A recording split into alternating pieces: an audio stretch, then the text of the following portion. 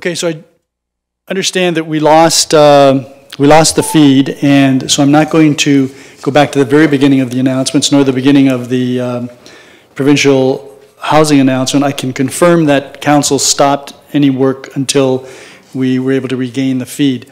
So what I am going to do is go back into the announcements. I'm going to simply state that I had listed 9 of the 55 recommendations from the recently released Housing Task Force recommendations to the provincial government and proceed on from there.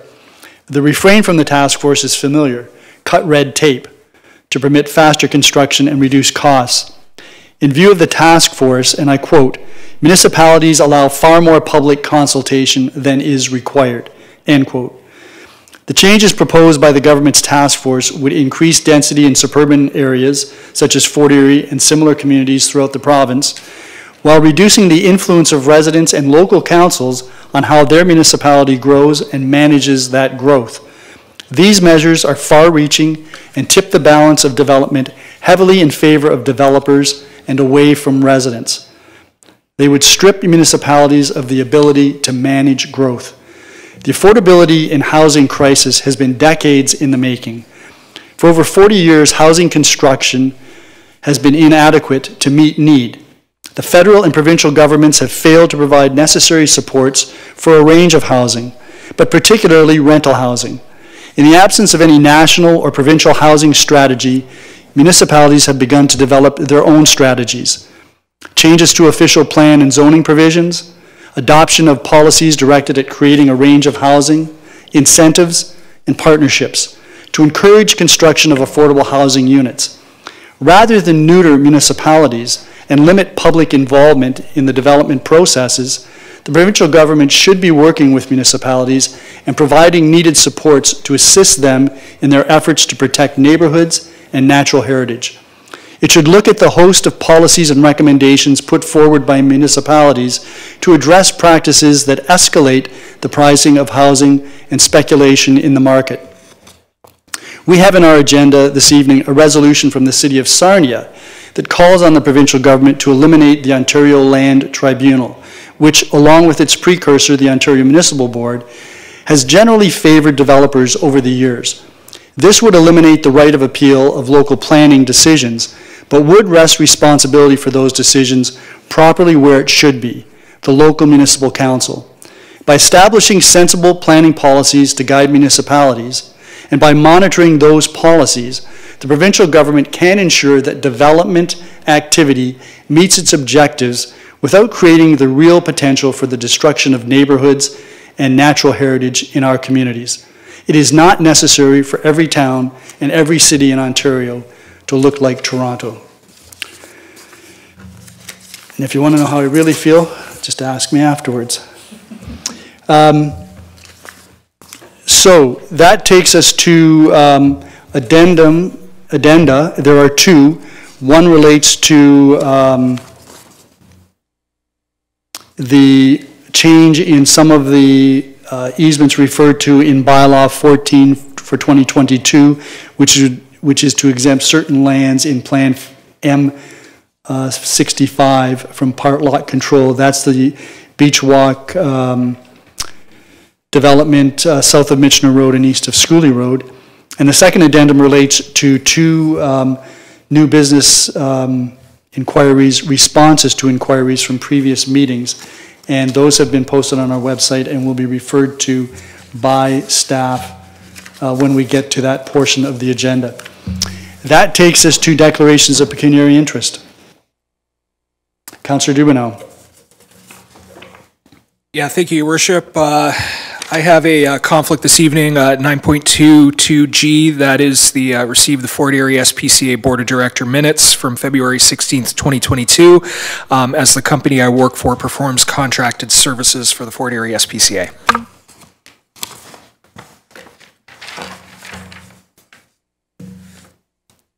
And that was on the consent agenda, Your Worship. Right, and that's 9.2.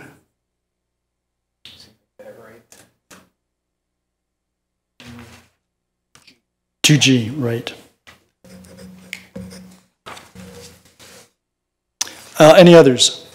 Madam Clerk, I have a pecuniary interest with respect to Delegation B, which is 8B on our agenda, and also item 317 on the Land Committee minutes, which is item 10, CAO 03/LC-04 for 2022. And when we get to those two items, I will ask Councillor Dubanow to assume the chair so they can be dealt with, so that the delegation can be heard and that the item in the Land Committee minutes can be dealt with separately.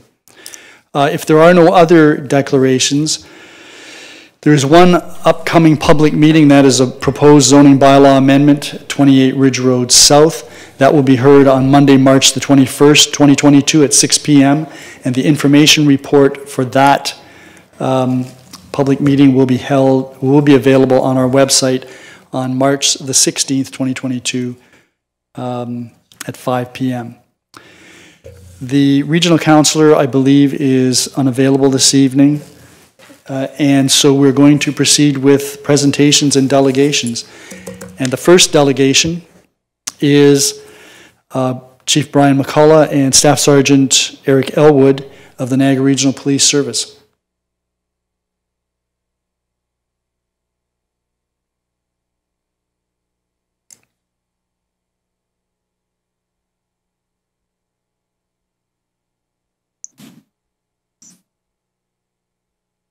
Good evening.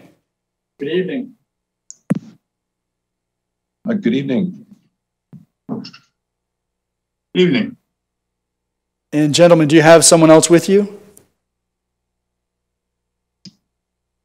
I believe our manager of corporate communications, Ms. Stephanie Savern, is going to work the slide presentation for us. Okay, perfect. Please proceed, gentlemen. We appreciate you coming out this evening. Terrific. Thank you so much. Good evening, Mayor Redekop and councillors. Truly appreciate the opportunity to join you this evening and to share some insights into the Niagara Regional Police Service. I'll keep my opening comments brief before turning the presentation over to the District Commander for Fort Erie, Staff Sergeant Eric Elwood, who I'm sure most of you have met and worked with.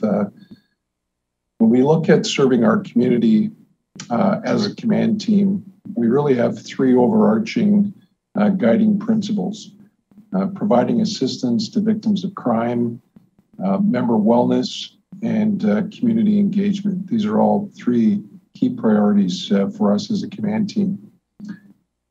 As we see the continued lifting of COVID-19 restrictions, we're very much looking forward to being able to resume with community events and connecting with members of the community that I know that our officers so proudly serve and protect.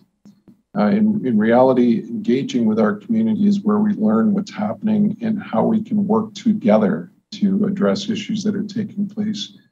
In many cases, learning about things that we may not otherwise hear about.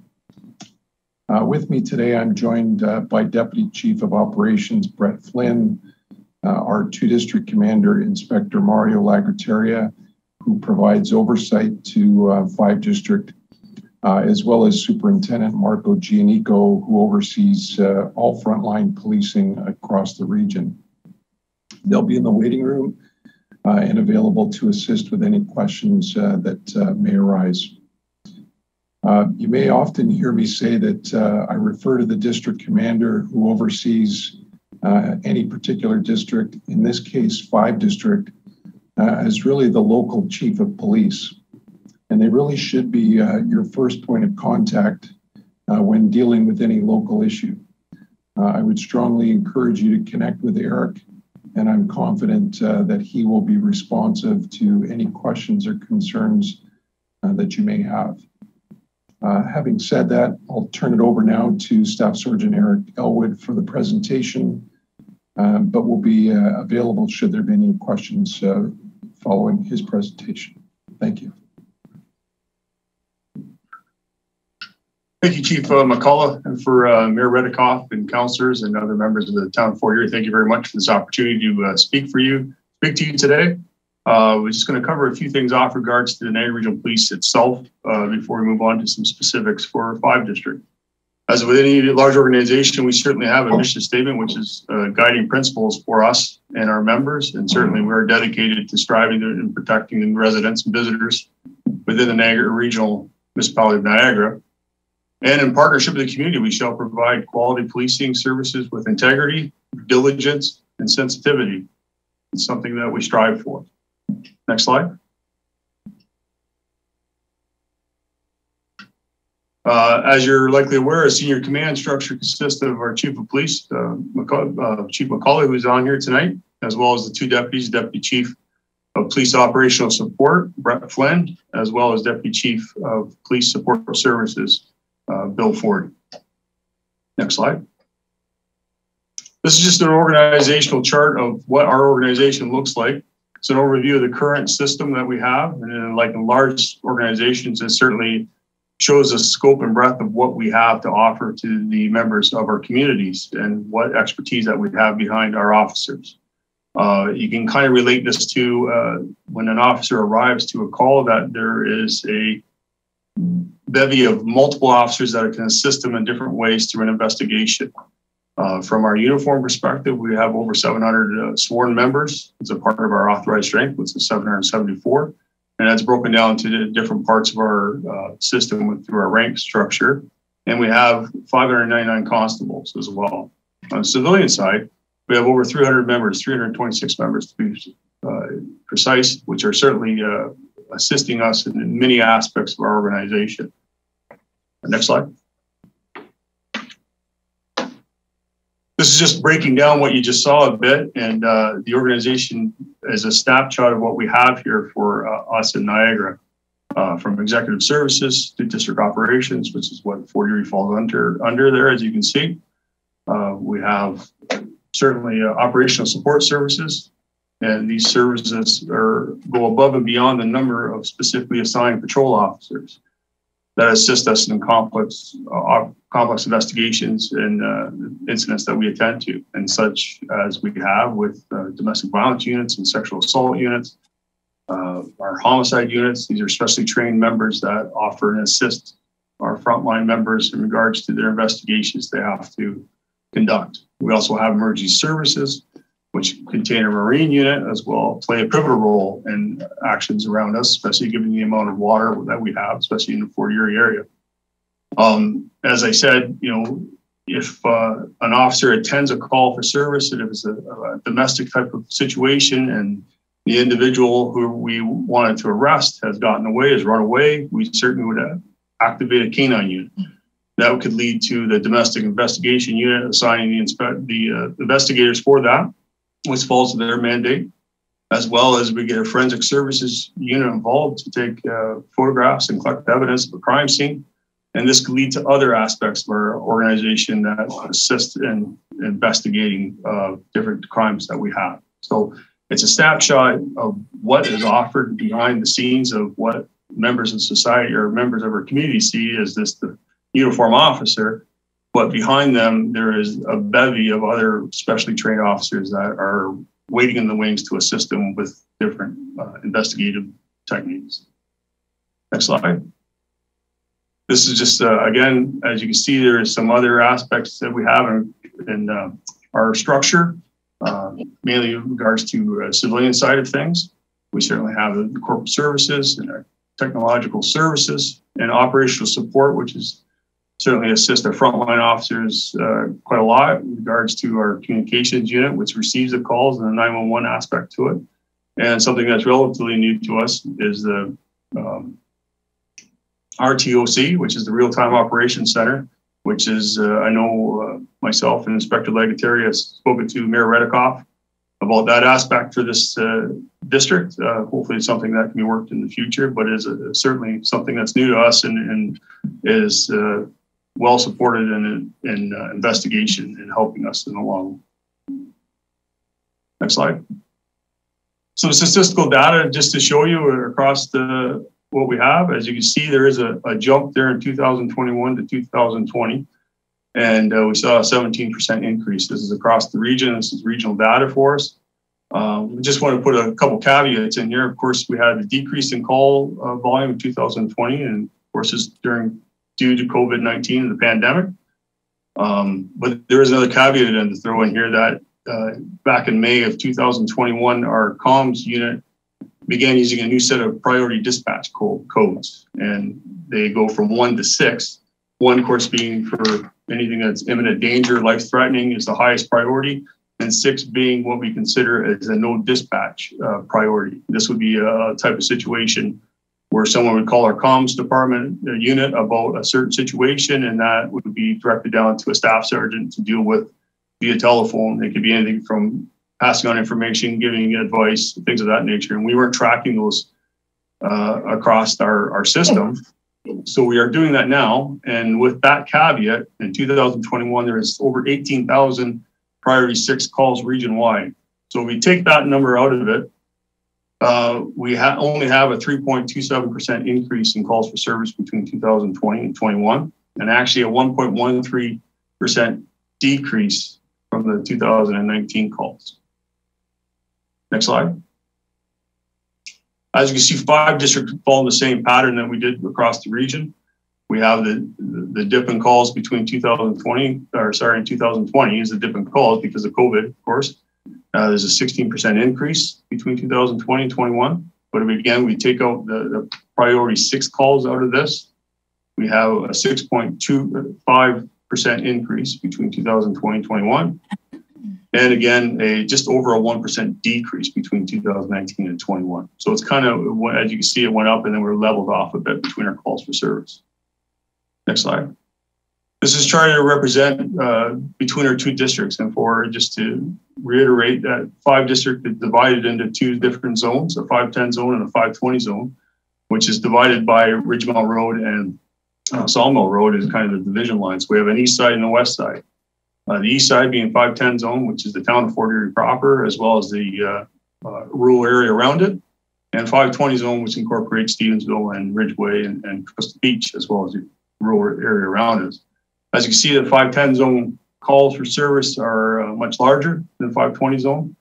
In 2021, the last chart there you see, there was over 5,300 calls in 510 zone and just over 3,000 calls in 520 zone. Again, we have the caveat of the priority 6 calls that come into play with regards to those calls for service. Next slide. Just some general information in regards to some of the issues. I know property crime is certainly an issue in 5 districts, and just to show you the stats here in regards to that in the last 3 years. There was over a 17% increase in break-in errors, which is 31 reports. We had a slight increase in theft from autos, which is just 1 extra report. 16% increase in motor vehicle thefts between 2020 and 21 with 8 more reports, and a slight increase in robberies between 20 and 21. Decrease, sorry. Next slide. Just want to highlight some of the aspects that 5 District has done in regards to crime prevention and community engagement. I know that I've introduced to Council last year, Constable Frank Gilly, who has been designated as a community engagement officer here at 5 District, and I'm sure some of you have heard his name or have dealt with him personally. Just to highlight some of the aspects that he's done here, like he has made contact with over 40 different community service providers and stakeholders in and around the area, of course. He's dealt with several citizens' complaints directly that have come through my office to him that are specific for him to attend to, which he's dealt with quite diligently. He's been a consistent liaison with the Fort Erie Native Friendship Center. On his own, he's initiated a food drive through 5 District, as well as he's assisting with our current project we have with donated winter apparel that was started by another officer in 5 District. And I'd just like to take a quick thanks to the citizens of Fort Erie who's donated this stuff. It's been an overwhelming success for us. We've had members from the community from Grimsby attend here to deliver stuff. So, and all the donated materials that's come to 5 District have been redistributed to different social services as well as other districts to give out from officers. Just want to highlight our Twitter account that is quite active, and this is what we use to present to the community in large regards to a lot of the initiatives that are being done, from traffic enforcement to community engagement that Constable Elie has done, as well as other officers that have done. It's a very important tool for us to pass this information on to the community to show that what we've done and what we are doing currently throughout our district. To date, we have over 400 followers for that, which is fantastic for us. It's been increasing, seems like every month now. As some of you are probably aware, I do participate with the Traffic Coordinating Committee. They have highlighted over 30 different aspects of traffic problems regarding from stop signs to speeding, which just to relate to the council and the mayor, that these are redistributed to the platoons in order to have directed patrol in those certain areas, and they're responsible for those aspects. I know for traffic enforcement, I know Mr. Mayor asked about a few what we've been doing. I just want to highlight that in 2021, we issued just under 1,400 provincial offense notices for various offenses. And so far in 2022, up to today, we've actually issued 228. In comparison to the same time frame, 2021 was 176. So traffic enforcement is certainly a vital and important aspect of what we do here, and it's certainly an aspect of what we have to do as police officers. So we do take it seriously. With that, we actually have, each platoon has to develop their own platoon initiatives, which is directed by me, and they're to work in community engagement and community issues. Some that we have done are what we call compliance checks for individuals who are released on conditions after charges. We developed information collecting initiatives in order to gain information about certain residents to see if any criminal activity are happening, as it's reported to us by other residents. We had school crossing guard initiatives done. We certainly had to lengthen our cottage check initiatives here at 5 District due to the ongoing restrictions that happened with our border during the pandemic. As well as another one is the summertime water park initiative, where we had directed patrol around town water parks in order to be in a proactive measures for them. And that's just to name a few. As I showed you in the organizational chart, that we have different support services. 5 District does have its own criminal investigative branch, or CIB, which is in-house here, which contains of 1 detective sergeant, 4 detective constables. They're mandated to follow up with various offenses, but they're here to support the officers on the road as well. And just to highlight what they've done in regards to the last year, they completed or were involved with 52 arrests, leading to 108 criminal charges. During the investigations, they executed over 30 criminal code search warrants, as well as 17 production orders. And in 2021, they began to randomly change their schedules in order to do some proactive plainclothes patrol in various communities in 5 District. Last, just want to highlight the ATV initiative, which we have done in partnership with the town of Fort Erie. We initiated these due to the ongoing complaints in off-road motorized vehicles along the Friendship Trail and other parts in our district, as well as in the summertime. We certainly offered the beach patrols for off-road motor vehicle issues, as well as certainly trespassing issues developed with regards to property ownership along different beach properties. That's kind of a nutshell of what we have done in 5 District in the last year. And I'm certainly open to any questions. Thank you very much, Staff Sergeant. And before I open this for questions, I want to reiterate, I know that Chief McCullough, you may not have been aware of the appreciation that we expressed to the Niagara Regional Police Services for their excellent work a couple of weekends ago and the following weekend when we had the protesters in town. Staff Sergeant Elwood and your Deputy Bill Forty were very, very responsive. The whole team. In fact, the members that you made reference to earlier participated in some meetings that we had, and the whole thing was very satisfactorily managed by Staff Sergeant Elwood. And I also want to point out that he's been very, very effective in assisting us on some of the issues that councillors have brought to him, along with he mentioned Elia. What's Elia's rank, Staff Sergeant? The Constable Frank Ilya. He's just a constable. That gentleman deserves a promotion, if I might say so. And then I'm going to get out of your hair. Councillor McDermott, you had some questions for our colleagues from the regional police. Yes, thank you. And I concur with the mayor with regards to protest day. You were all very awesome. You know, a number of years back, you helped me out when we were having home invasions in the north end of town. And we had a town meeting here with 6 or 7 police officers. And subsequent to that meeting, the arrests were made and the home invasions stopped, and I appreciate that.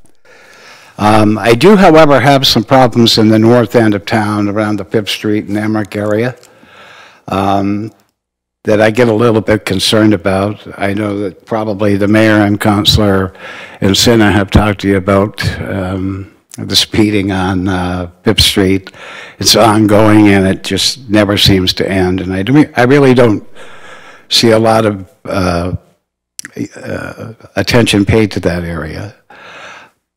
The second thing is, over the past number of months, we've had some childish type of vandalism that's being done to some people on 5th Street, which I'll be glad to send you an email, Sergeant Outwood, with regards to that. But the big problem is most of the people that live in this area where 5th Street, Emmerich, where the school is, are older people.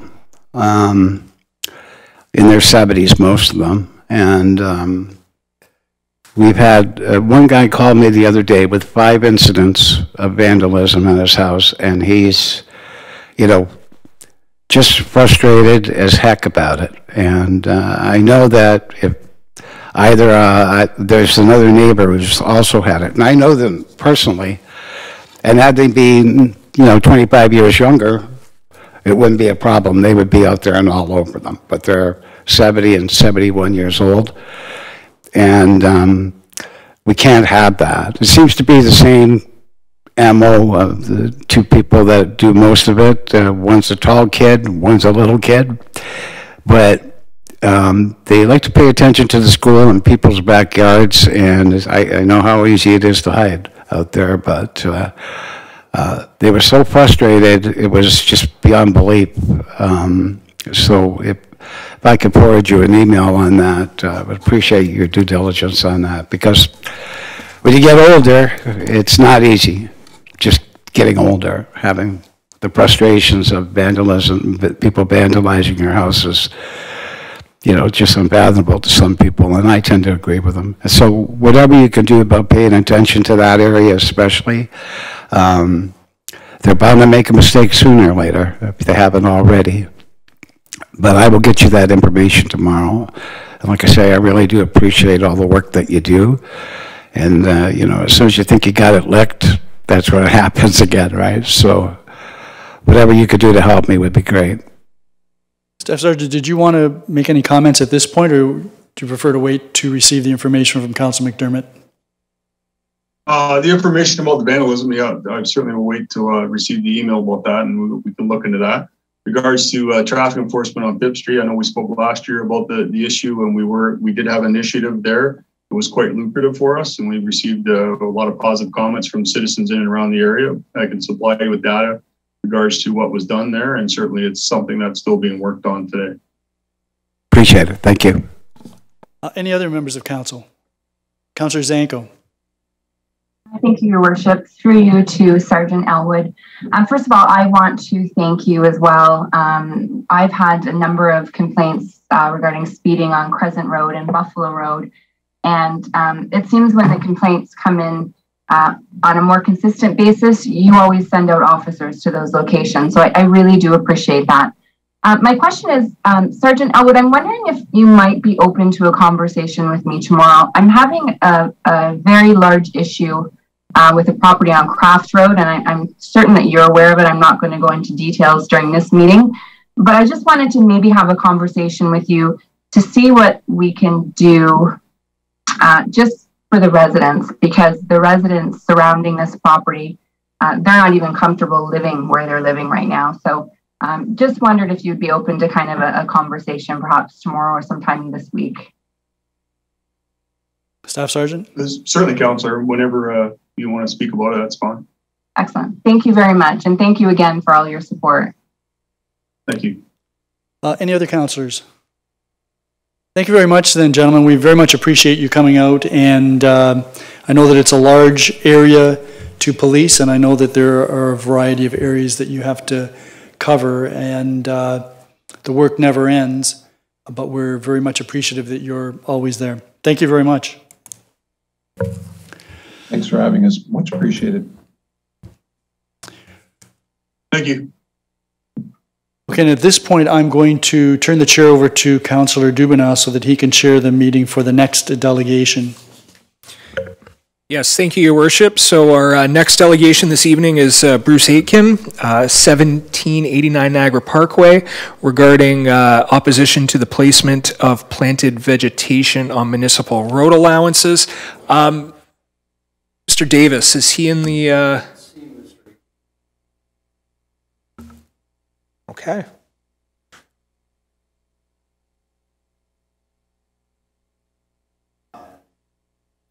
Is that who it is? Okay. That's him. Okay. Thank you, Mr. Davis.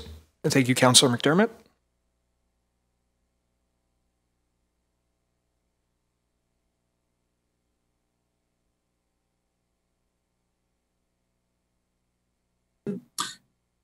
Can everybody hear me? We certainly can. Do you have access to a webcam that you can turn your video on for? I thought it was on. Can everybody hear me? We certainly can. Do you have access to a web? Hang on a second. I thought the camera was on when I tested it earlier. We can definitely hear you. Well, there, hang on a second. There we go. We see you. Oh, cool. Excellent. Thank you very much. I assume I'm speaking to Mr. Aitken? You are. Excellent. Please proceed. This is going to be a very short presentation tonight, as the bylaw that I researched is very clear. First of all, let me preface this by saying that the reason we purchased the property at 1789 Niagara Parkway was one of the reasons is because of the excellent view we have of the Niagara River. However, the resident at 1799 Niagara Parkway next door to us, over the last few years has been planting a number of trees on the road allowance. My wife and I were unaware of what the rules were, and a friend of ours told us not too long ago that this was not to be done, and there was a bylaw about it.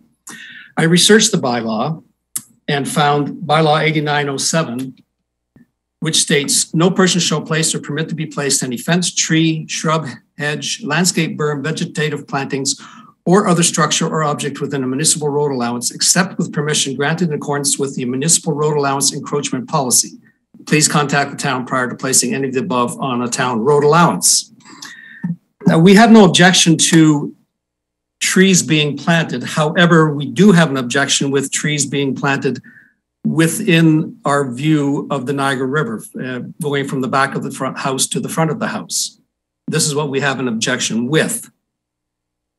Unfortunately, we do not have a working relationship with the resident at 1799 Niagara Parkway, and which is his choice. So therefore, I looked up the bylaw and proceeded to make a complaint to the town of Fort Erie. A bylaw officer came out and marked off the western edge of the road allowance, etc. And here we are. He's planted somewhere on the road allowance. We've counted upwards of about 60 trees altogether. We do, however, have a proposal, which I believe is in front of council, and it is this. We would like to see the vegetation that has been planted removed whether it's cut down, dug up, and replanted elsewhere, it doesn't really matter. We would like to see the vegetation that has been planted removed from a point on the service road back 105 feet. I believe the members of town council have been given a diagram I took off of Navigator and kind of put hatch marks on it, indicating the area that is under question. Anything past the 105-foot mark, we don't have a problem with. And of course, that is up to the town of Fort Erie, town council, and the town of Fort Erie if they wish to approve that. We don't have a problem with that part. It's just the section of land at the southern edge of Service Road number 2, going back 105 feet, and then going across to the other side of the road allowance, which is a distance of about 66 feet. There's also a big blue spruce out front that is going to get bigger, and we would like it removed as well, along with some of the others. I believe there's about 6 or 7 or 8 trees that are in question. There could be upwards of 10, I'm not sure, but it could be 7 or 8, 9 or 10. It doesn't matter. It's really at a point from 105 feet back from the southern edge of Service Road number 2. And I believe that's my presentation. Thank you very much, Mr. Aiken. Just hang on a moment. Do any members of council have any questions for Mr. Aiken this evening? I don't see any hands up, so I think you're off the hook. Oh, cool. Thank you very much for coming out this evening. My pleasure, and thank you for listening to me. I appreciate it. Well, thank you. I hand the chair back to you, Your Worship. Thank you very much, Councillor Dubanow. That takes us to the next delegation, which is Riley Zimick and Catherine Rogers, who are the co-chairs of the Fort Erie Coalition on Diversity and Inclusion. Right, and I understand they have a presentation as well.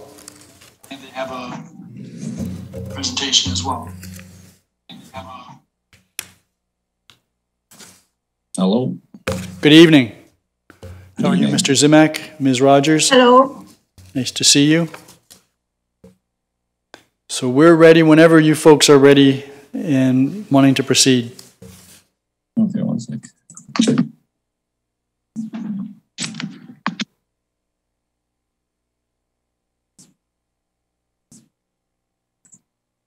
Can everyone see that? Yes, we can. Perfect. So I just want to say thank you to everyone for giving us some time tonight to discuss our survey results. I know we met in, I want to say it was either August or September, and we did a brief introduction to the work that we were working on at the time. Catherine and I and the rest of the group have put a lot of time and effort into this and come up with various sorts of questions. And throughout this presentation, you'll get different diagrams and graphs and results from it. We picked and chose what was most important. And at the end, we have some recommendations on what we think can make Fort Erie a better, more diverse and inclusive place.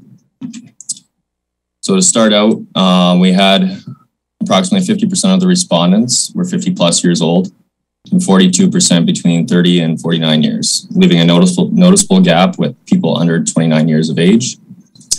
And 2/3 were female. 55% were employed, 25% retired, with self-employed, unemployed, and students making up the remaining 20%. Incomes were split almost evenly between the 7 options, which were all split between 0 to 20K and onward, with 40 to 60K being the highest. We had 106 people complete the survey. We were using Let's Talk Fort Erie as our way of distributing the survey, we also used paper. Okay. Good evening, Mayor Redekop and members of council. What you see in front of you here is a chart that represents the answers to the question, in Fort Erie, have you experienced or witnessed discrimination or unfair treatment by others because of? And there were 15 different reasons given. And the bars indicate how many people chose each reason. The highest reason was 38, where people said they had not experienced or witnessed discrimination or unfair treatment by others.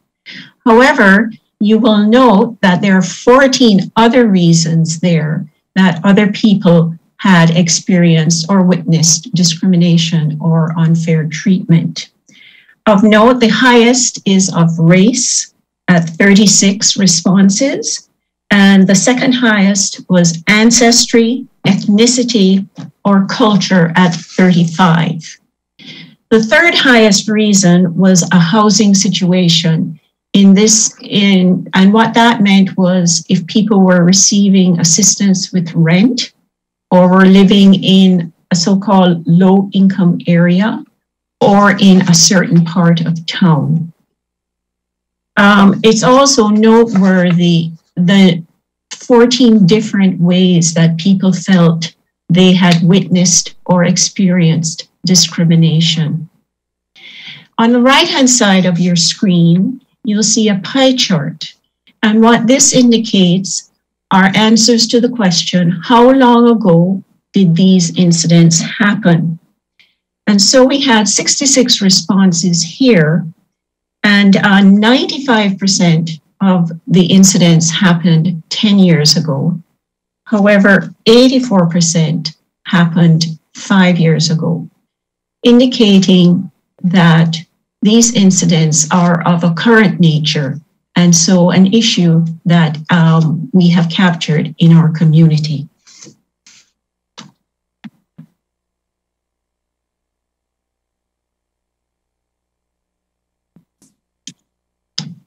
Fort Erie services. So our question for this was, does Fort Erie offer enough services that will help racialized communities feel more comfortable and want to stay to work, live, and play in the town? I.e. transfer or transit services, mental health and medical services, community centers, group and sport activities.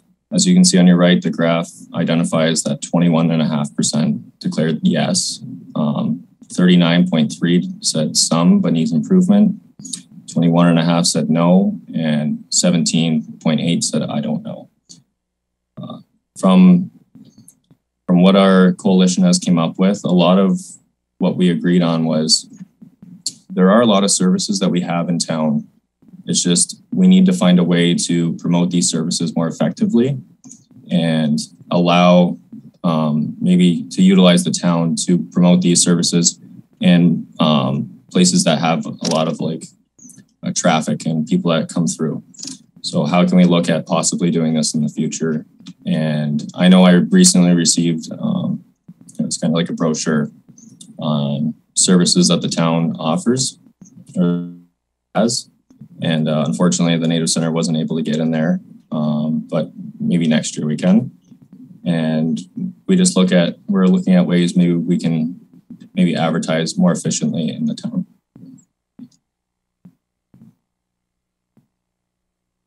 Question 18 asked, do you believe that systemic discrimination exists in Fort Erie?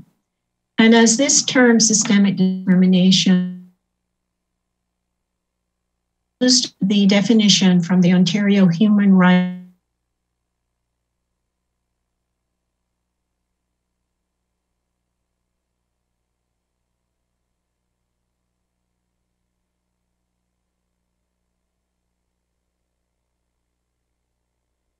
described as patterns of behavior, policies, or practices that are part of the structures of an organization and which create or perpetuate disadvantage for racialized persons. So the responses on the right-hand side indicate that 47% felt that yes, they believed systemic discrimination exists in Fort Erie. However, 25% said no, and 25% said they did not know. So moving on to the next slide, where the question is asked in a slightly different way, have you experienced or witnessed systemic discrimination in the town of Fort Erie? And there the responses are a little bit different in that 34% say yes, while 49% say no. So what this could indicate is that while a lot of people believe that systemic discrimination exists in Fort Erie, only 34% have actually witnessed it or experienced it, whereas 49% said they have not witnessed or experienced it. However, for those who believe that the systemic discrimination exists, perception for them may be reality, even although they may not have experienced or witnessed it themselves. On the right-hand side, the question is probed further. So thinking about the last time you experienced or witnessed discrimination, where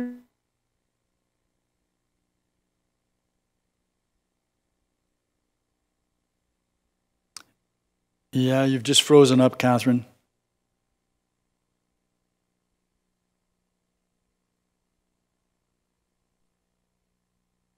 Looks like we've lost it.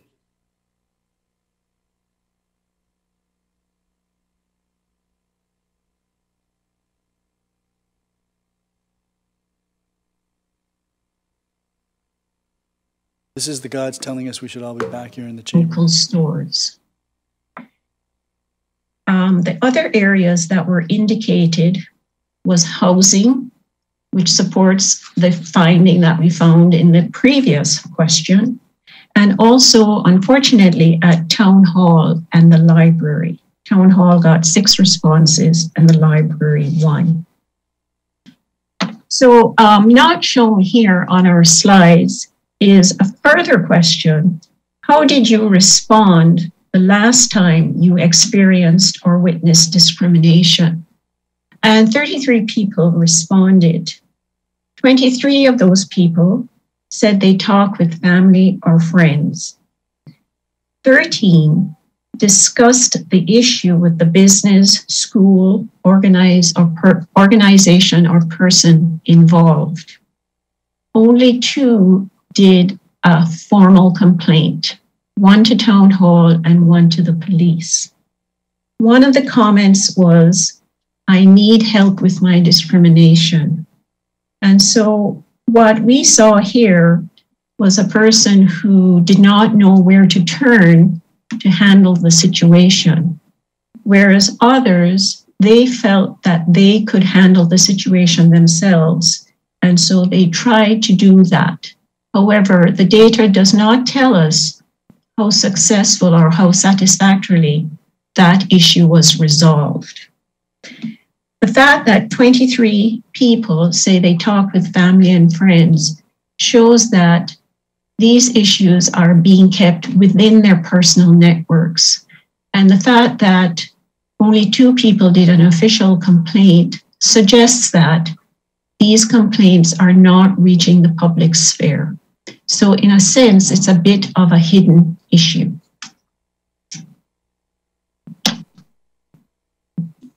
Next slide. Town efforts. How would you rate the town of Fort Erie's efforts in addressing racism and discrimination? We had 6.5% say excellent, 11% say very good, 15.9% say good, 14% fair, 17.8% poor, 5.6% very poor, and 29% saying I don't know. We believe the town's efforts could be better, and we're hoping to address that in the coming slides.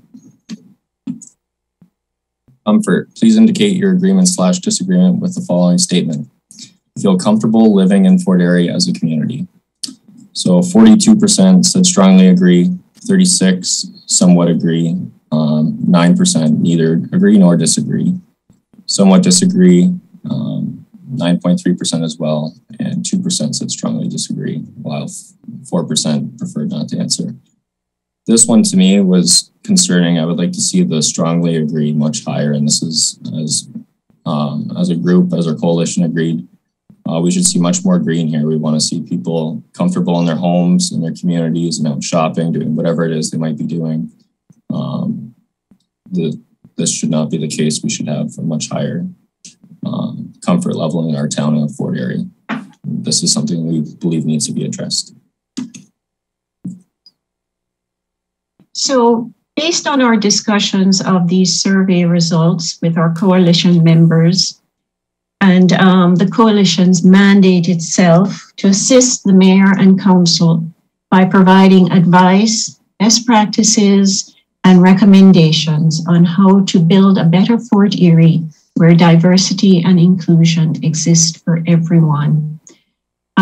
We came up with these recommendations. They are also based on existing bylaws and directives at the town regarding accessibility and universal inclusion.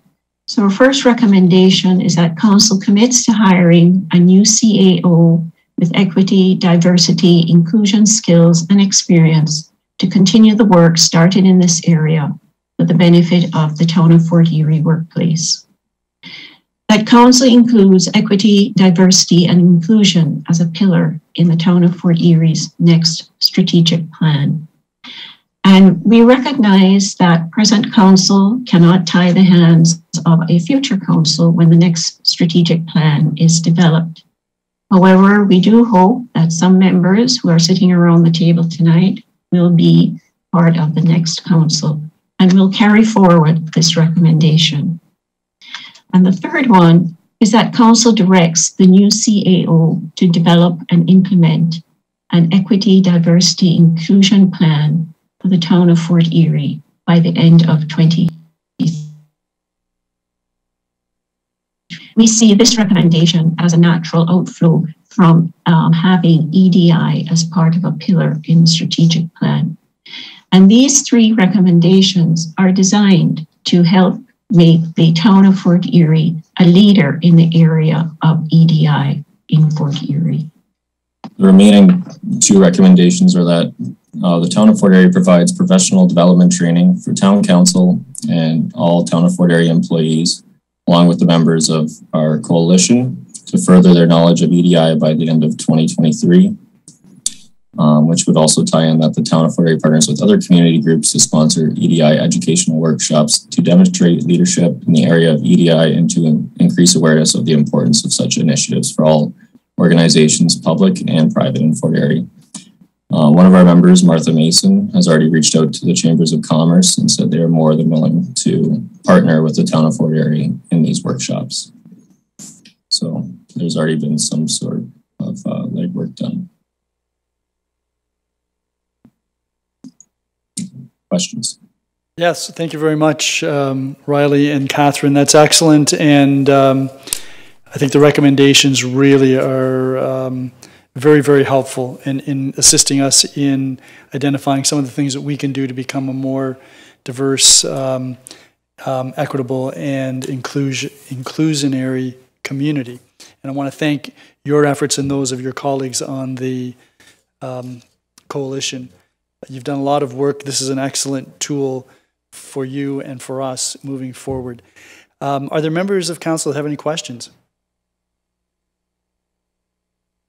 So you've obviously had us spellbound, and the recommendations are absolutely extremely helpful, and they will, I'm sure, assist us going forward for the balance of this term and for the new council, whoever may be on it, going forward next year. So thank you very much for coming out this evening and providing this information to us.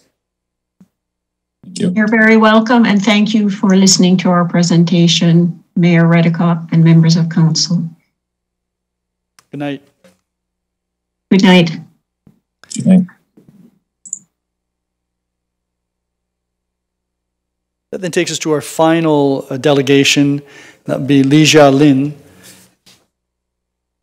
with respect to 4152 Erie Road.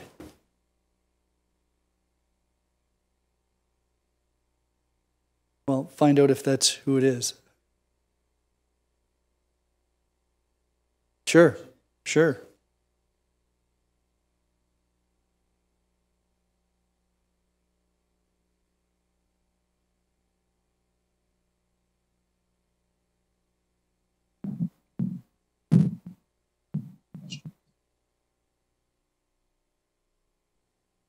Yes, thank you very much, Riley and Catherine. That's excellent. And I think the recommendations really are very, very helpful in assisting us in identifying some of the things that we can do to become more diverse, equitable, and inclusionary community.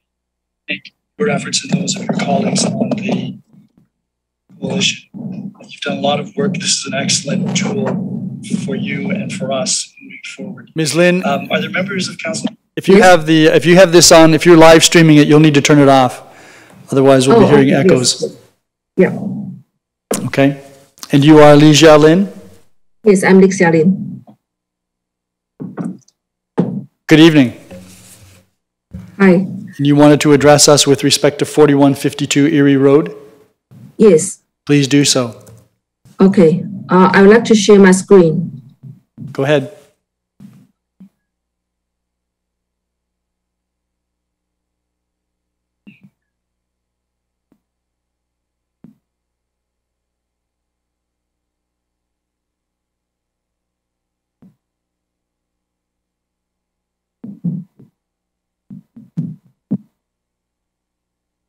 Okay, so can everyone see my screen now? Yes, we can see the, that's the concept of the proposed building. Okay. All right, so good evening, members of council, town staff, and ladies and gentlemen. Thank you for providing me this opportunity to make this presentation. My name is Lixia, and I'm the owner of 4152 Erie Road in Crystal Beach. My agenda tonight is to ask the council to reconsider the Land Committee's recommendation. My original proposal was to extend the repurchase option for 6 months, but with my current progress, I think that 1 or 2 months extension should be sufficient to finalize the site plan agreement. So as you can see from the email exchange here, I submitted the full application package for site plan approval on December 9th last year. And I received the first submission comments from the planning department on January 27th this year.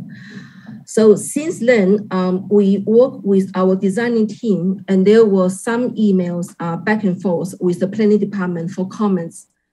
On February 24th, that's last week, we submitted our latest version of the site plan, and it was compliant to the zoning bylaw and the urban design requirements. I will provide you some details step by step here. Okay, so as you can see, according to the first submission comments, the maximum density should be 60 units per hectare, and there should be 3 meters privacy area.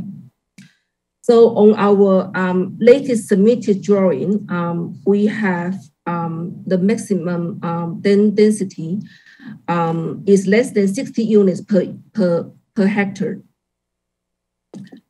And we have balconies on the 2nd and the 3rd floor. They provide 3 meters privacy area. And according to the first submission comments, the upper level windows should be embedded in the roof slope in the form of dormer. And this is our latest design of the windows in the form of dormer under the roof.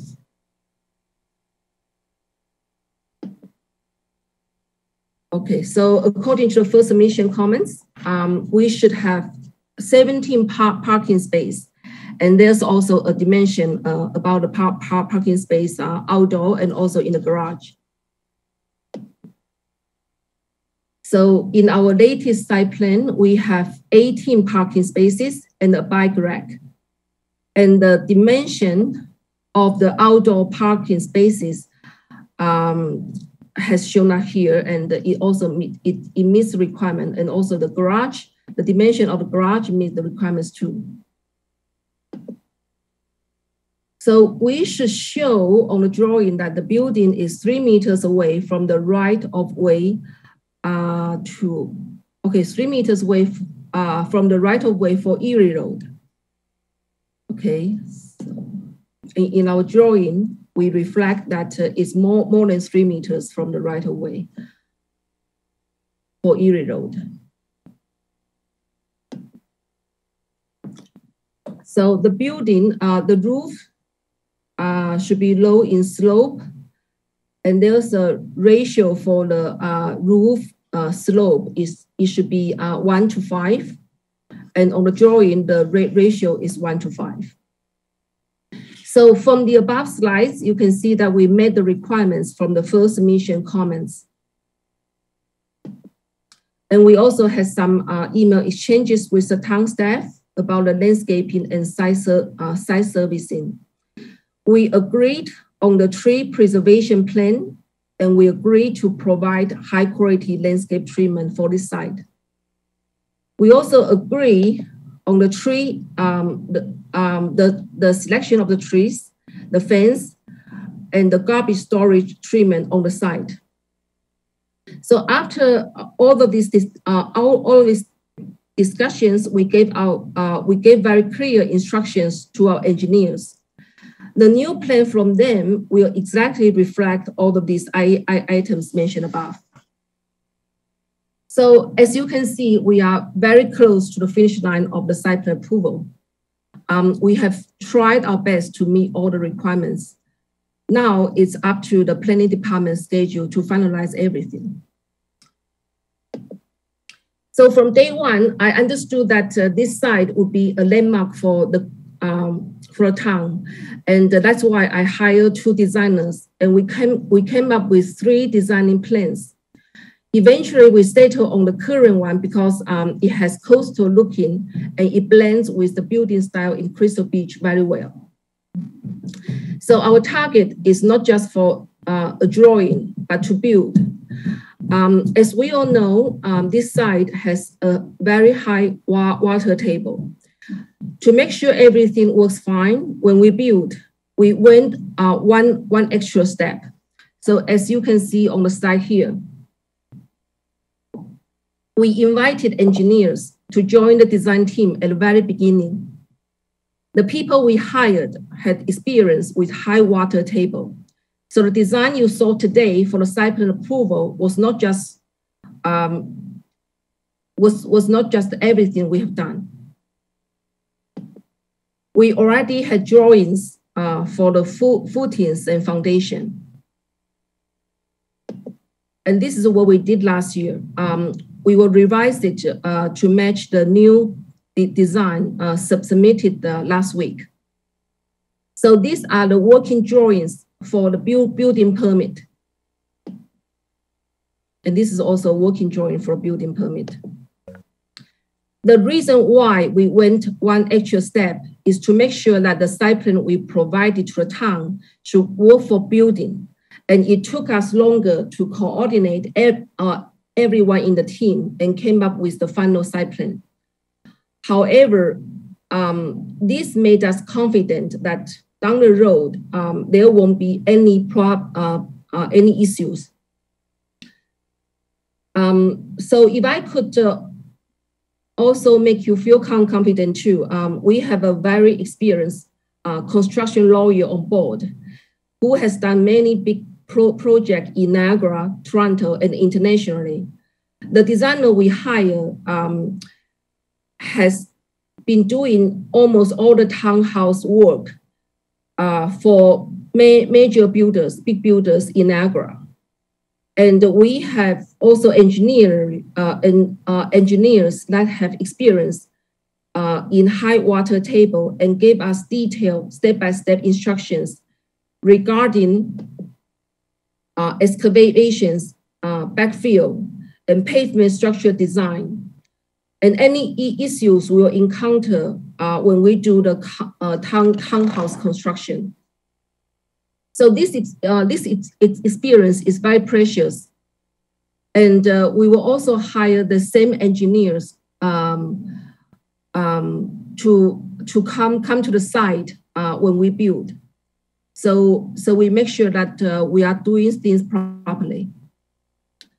So I feel sorry that it took so long, and it's kind it's kind of delayed for a year. But as you can see, we have done so much for this site, and also for this project. During COVID lockdown, everyone in the construction business is so busy. So everything is very slow. Just give you an example. So we contact 6 engineering firms in Niagara last year. But after waiting for the responses for 4 months, only 2 of them replied to us. And they said that they are too busy. They cannot take our case. So we eventually went to Toronto. So please understand that it's not just me that who tried to delay, but it's because that everybody is so busy. So it's very slow. So as mentioned above, last week we have submitted our latest site plan,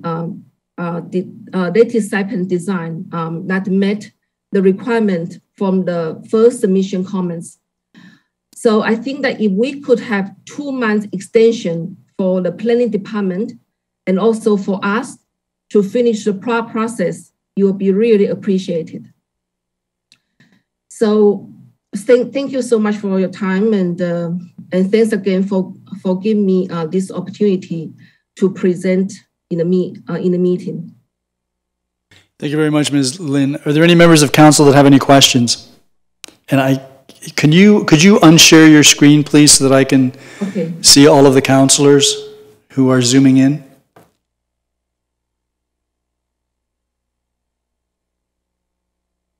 While we're doing that, I guess I should let you focus on that before I go to Councillor Dubanow.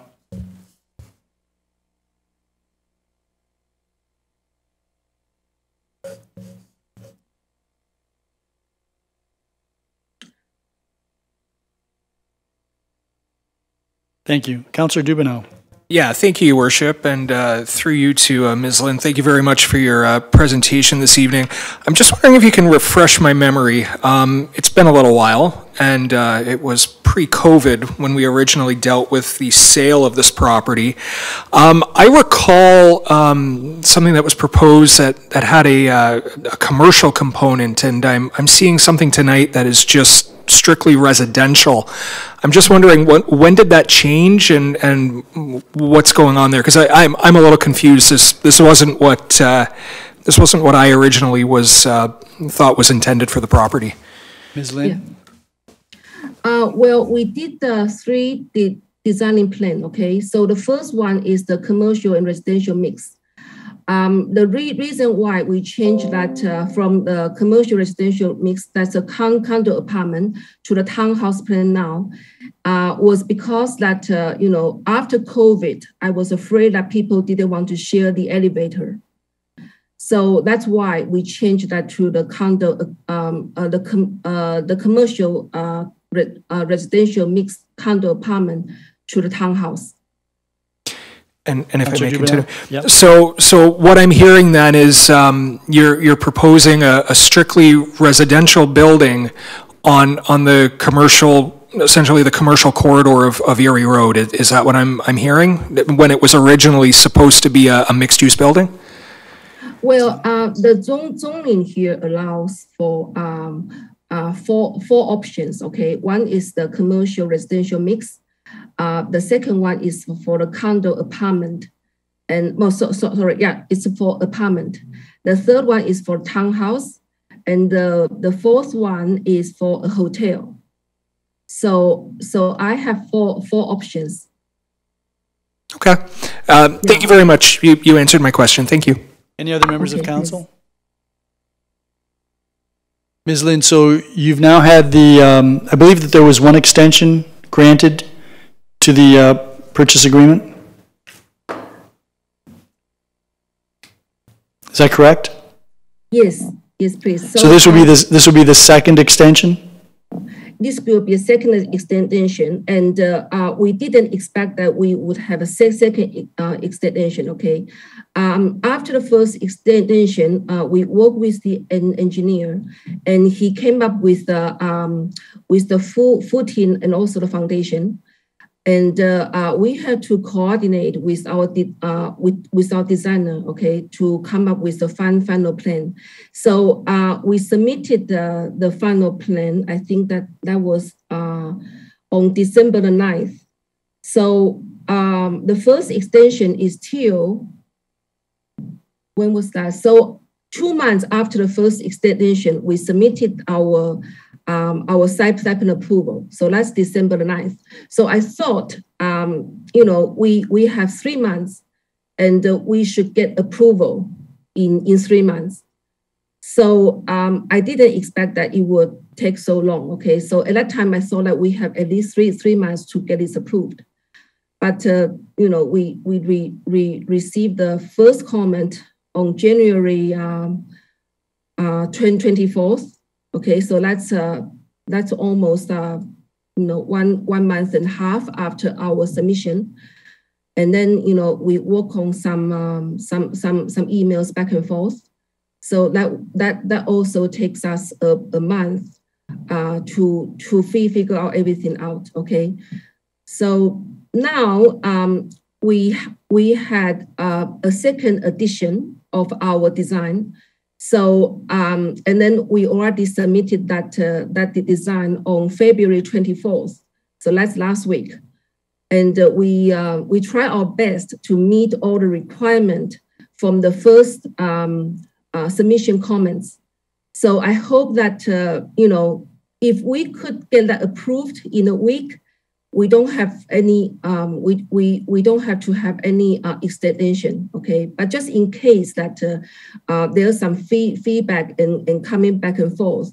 So if the town need a month to get this approved, then we probably will need 1 month extension. But I think that we are very close. You know, the drawing I just showed you, it already met all the Okay, Ms. Lin, I asked you if this was the second extension, and you said yes. And so just let me ask you again, or another question, and that is, are you now planning to phase in this development as opposed to construct it all at once? So we have our working drawing already. So we will submit the application for the building permit very soon. Okay, so we will build the one on the front first, and then we will okay. So we actually had the design for the one on Eastwood as well. So we should build that very soon. Okay, just right after this. But it sounds like this would be phased in then, from what you're saying. Yes, originally we want to do the condo townhouse on Erie Road and then freehold on Eastwood. But now it seems that we should probably do the condo townhouse on the Eastwood as well. So we probably will build them at the same time. I'm sorry, I didn't get that last part. You will probably... We probably will do the condo townhouse on Eastwood as well, okay? So we don't have to do two phase. But now, you know, we have the design for the one on Erie Road. Okay. Any other members of council have any questions of Ms. Lin? If not, thank you very much. Okay, thank you.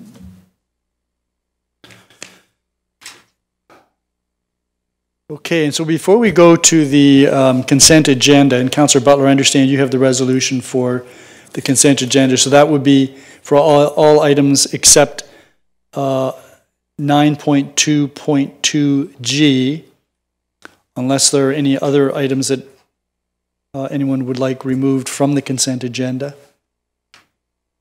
And if not, before we go there, I just want to acknowledge that this is the final council meeting, regular council meeting for the CAO, Tom Cookett. He will be leaving the chambers whenever this meeting is over.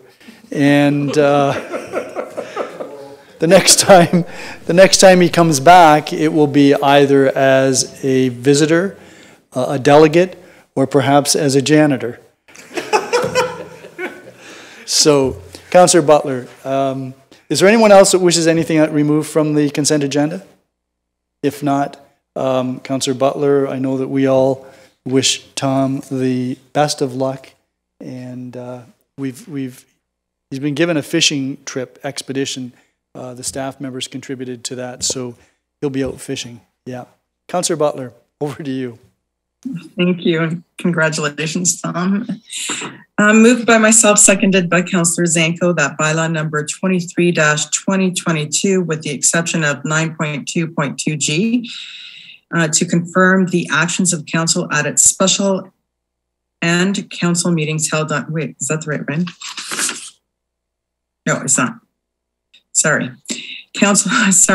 Moved by myself and seconded by Councillor Zanko, that council approves the consent agenda items with the exception of 9.2.2G as recommended. Are there any questions or comments?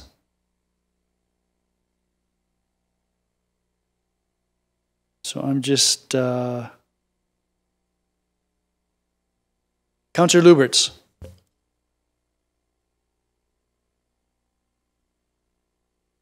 Yes, thank you, Mayor Redekop. Just on the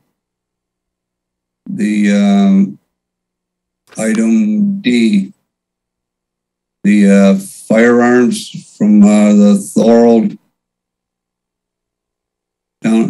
city of Thorold. Yes. I don't have a problem with the resolution, but I just wanted to get a little more clarification on the first that. Do they want sentencing to be stiffer? Are they talking about the illegal importation, production, and distribution of firearms, or both illegal and legal? Because it just says... Well, it wouldn't be, it would be a stiffer penalty for an infraction, which would mean someone who had violated the law, so it wouldn't relate to legally owned firearms. Is that the question? Yeah. Can we get some clarification that it's just illegal importation, production, and distribution? Well, it would have to be, it would only be an infraction if it was a firearm that somebody shouldn't have, or was doing something with a firearm that the law would not permit. Otherwise, a person with a legal permit to own a gun or carry a gun wouldn't be committing an infraction. So this would only be for violations of the law. Can we get that clarification from Thorold? Well, we can, but it'll be the same interpretation. I mean, if it's an infraction, it's an infraction. If it's not a violation, it's not an infraction. Yes, I understand, Mayor Redekop, but what I'm asking for is clarification from Thorold. Okay, Madam Clerk, if you would be so good as to contact the clerk in Thorold and find out if the law is different in Thorold than in Fort Erie, that would be great, and then we can pass that on to the members of council. Clarification, Mayor Redekop, that they're specifically talking about illegal importation, because there is legal importation as well. Okay, I've directed that to the clerk, and she will follow up with that, Councillor Lubberts. Are there any other questions that you have with respect to the items in the consent agenda? Thank you, Mayor Redekop. Did you have any other questions? No. Okay. Anyone else? So I did circulate during the last council and committee meeting, Councillor Noyes had raised the issue about stormwater management ponds, and I did circulate to members of council an indication that there had been a resolution passed in September, and that basically was that staff be directed to review the town's policies regarding the construction, location, and maintenance of stormwater management ponds with a view to making these fundamental facilities not only functional for the growth of the municipality, but also attractive and useful as neighborhood amenities. And further, that staff provide a report to council as soon as practical. I'm not sure that addressed Councillor Noyes' concern about whether we were also going to be looking at, aside from maintenance, also construction and location. Mr. Walsh, is this something that's in your realm, or is this in the planning department's realm, or is it a combination? Mr. Mayor, it is a combination. I believe planning is leading it, but neither one of us have done anything on the file yet. Okay, we do expect it soon. Okay, great. And of course, we've got an acting director of planning, and so we're short-staffed there as well. But it would certainly be appreciated if we could move forward on that. The other, and thank you very much, Mr. Walsh. The other question that I had, with respect to the South Ridge Meadows approved draft plan, having had an opportunity to look at the grade elevations for the various models of homes that they're going to put in, they're quite modern looking homes, a lot of glass. And I'm wondering whether the bird-friendly provisions that we have would be applicable to this type of development. And Mr. Hurlovich, I don't know whether you're able to respond to that. And I'm sorry that I didn't give you an advance notice. Yes, thank you, Your Worship. I believe the amount of glass had to do with higher buildings, but I will double check on what the criteria on that amount of glass is. But I believed it was higher buildings rather than 1 or 2 story buildings, as in the proposed development in this subdivision. Great. If you could circulate something to council, I'd appreciate it. Absolutely, I'll do that. And then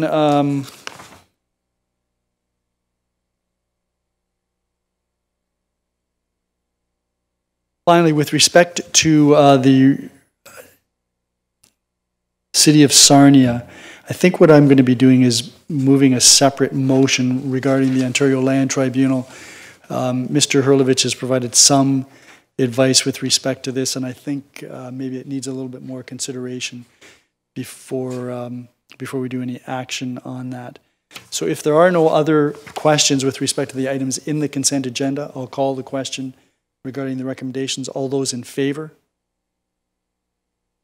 None opposed, that is carried. And then Councillor Butler, if you would be good enough to do approval for item 9.2.2G, then we can deal with that as well. Okay, thank you. Moved by myself and seconded by Councillor Zanko that Council approves 9.2.2.G on the consent agenda items as recommended. Are there any questions or comments on that item? If not, all those in favor? None opposed, that is carried.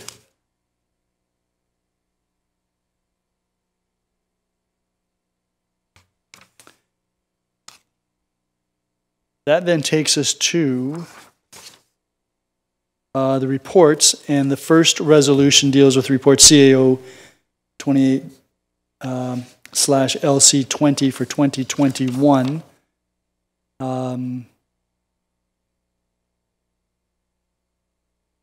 want to make sure that I have declared a pecuniary interest on the next set of minutes. I just want to make sure that that's where the discussion took place.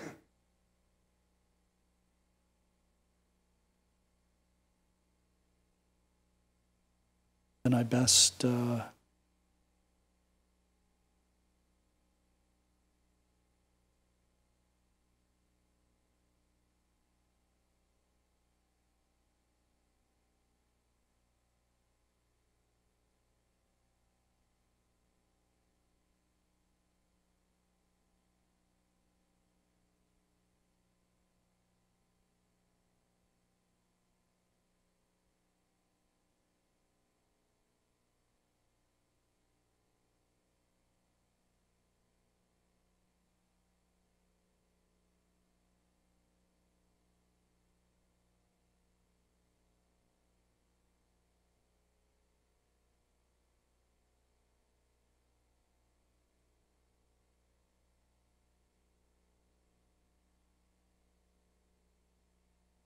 Right. So, Madam Clerk, I should also have declared a conflict with respect to item 1.5 on the minutes of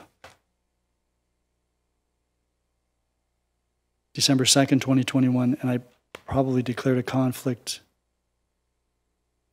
before, when it was before council. So that would be item 1.5 of the report CAO 28 LC 20 2021. And so that's already on the floor, and I believe I already declared a conflict on that. So this is the, okay, this is the item. That's the exact item. We must have, yeah. So that must have been, so the item 1.5, that was deferred. So that's the one they're dealing with. So this is, yeah. So that's the next.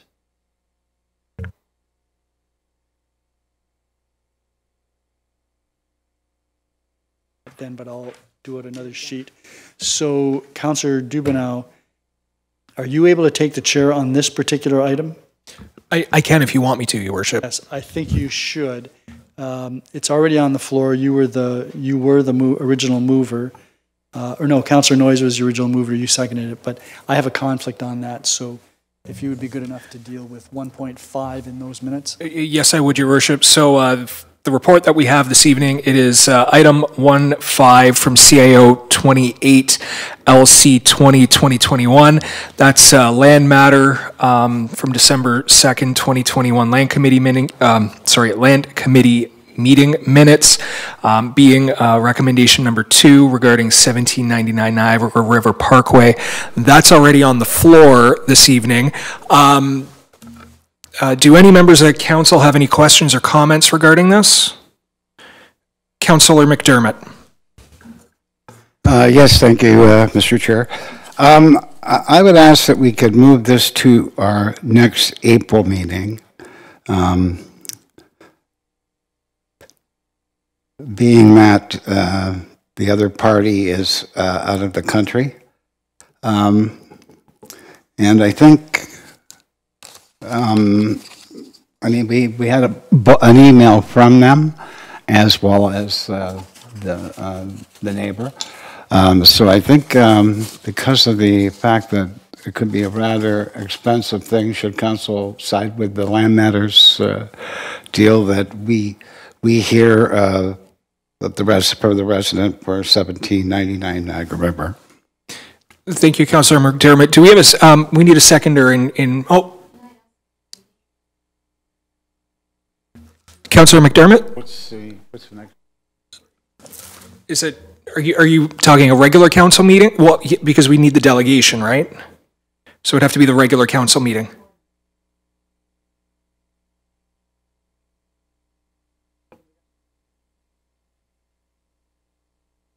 Let's go with the 11th.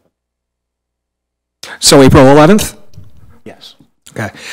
Madam Clerk, we need a seconder for that because we're in regular council. Do we have a seconder for that? Councillor Zanko? Are there any questions or comments with regard to the timing? We're going to, Councillor McDermott has moved that we postpone this until April 11th. Any questions, comments with regard to timing? So I'm seeing none, so I'll call the question then. All those in favor? So that's none opposed, so that's carried. Your Worship, did you declare a conflict?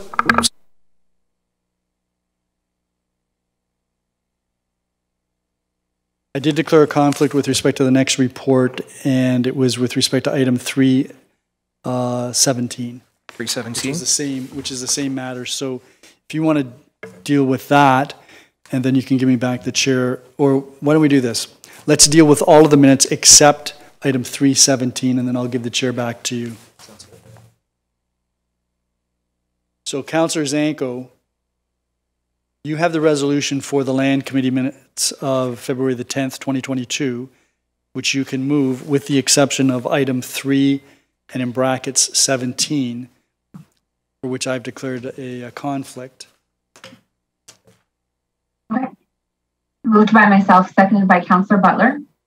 That CAO 03 LC 04-2022 Land Matters February 10th, 2022 Land Committee meeting minutes. The Council receives the February 10th, 2022 Land Committee meeting minutes attached to Appendix 1 to report number CAO 03 LC 04-2022, and further that Council approves the recommendations contained in Appendix 2. Are there any questions or comments with respect to those minutes with the exception of item 317? Councillor Lubberts?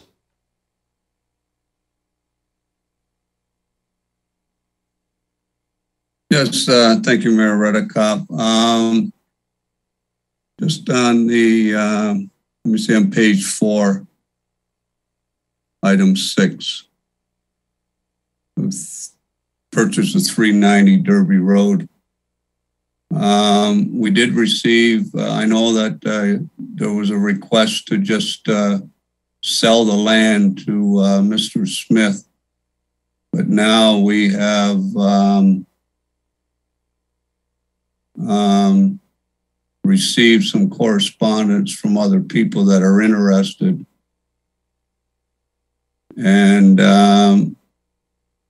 I know that Mr. Smith, I think he did say that he'd be willing to pay the appraised price. But when was the last appraisal done on that property? Mr. Cookett? Through your mayor to the councillor, it's a recent appraisal that was just completed within the last few months. Okay, so, and now we have other people that are interested. So what, I guess my question to staff is, what would be our options now that we've got some requests? Mr. Cookett, is that something you can respond to? Sure, through your worship to the councillor. There's various options. We could continue on down the road of sole sourcing it to Mr. Smith, or we could sole source it to the other interested party, or we could put it up for sale as full marketable land for all to bid on.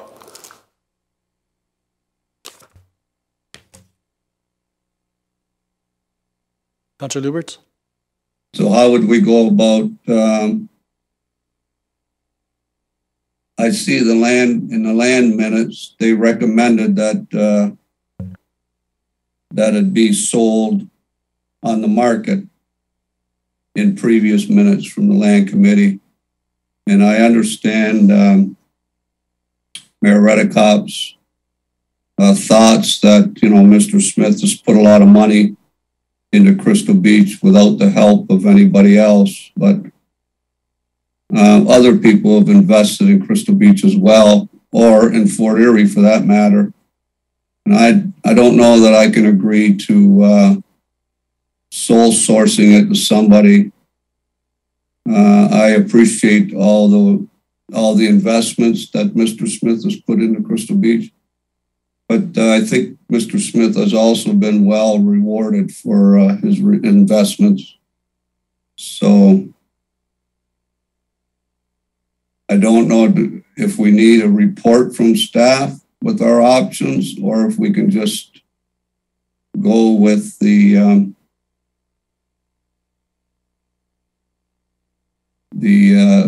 just have the option of selling it on the market and allowing other people to bid on it.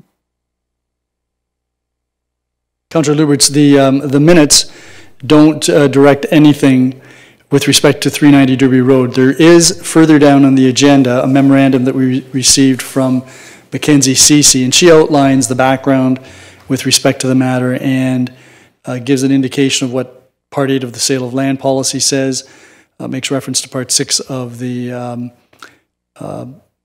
policy, the land sale of land policy as well.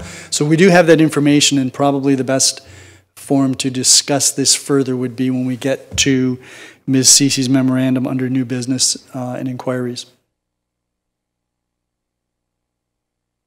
Yeah, okay, we can deal with it then.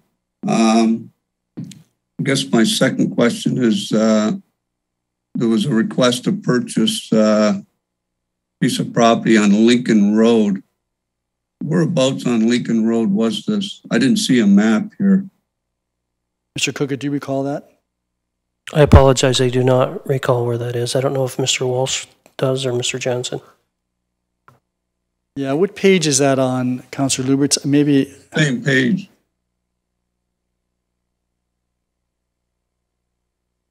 Item 9, page 4, request to purchase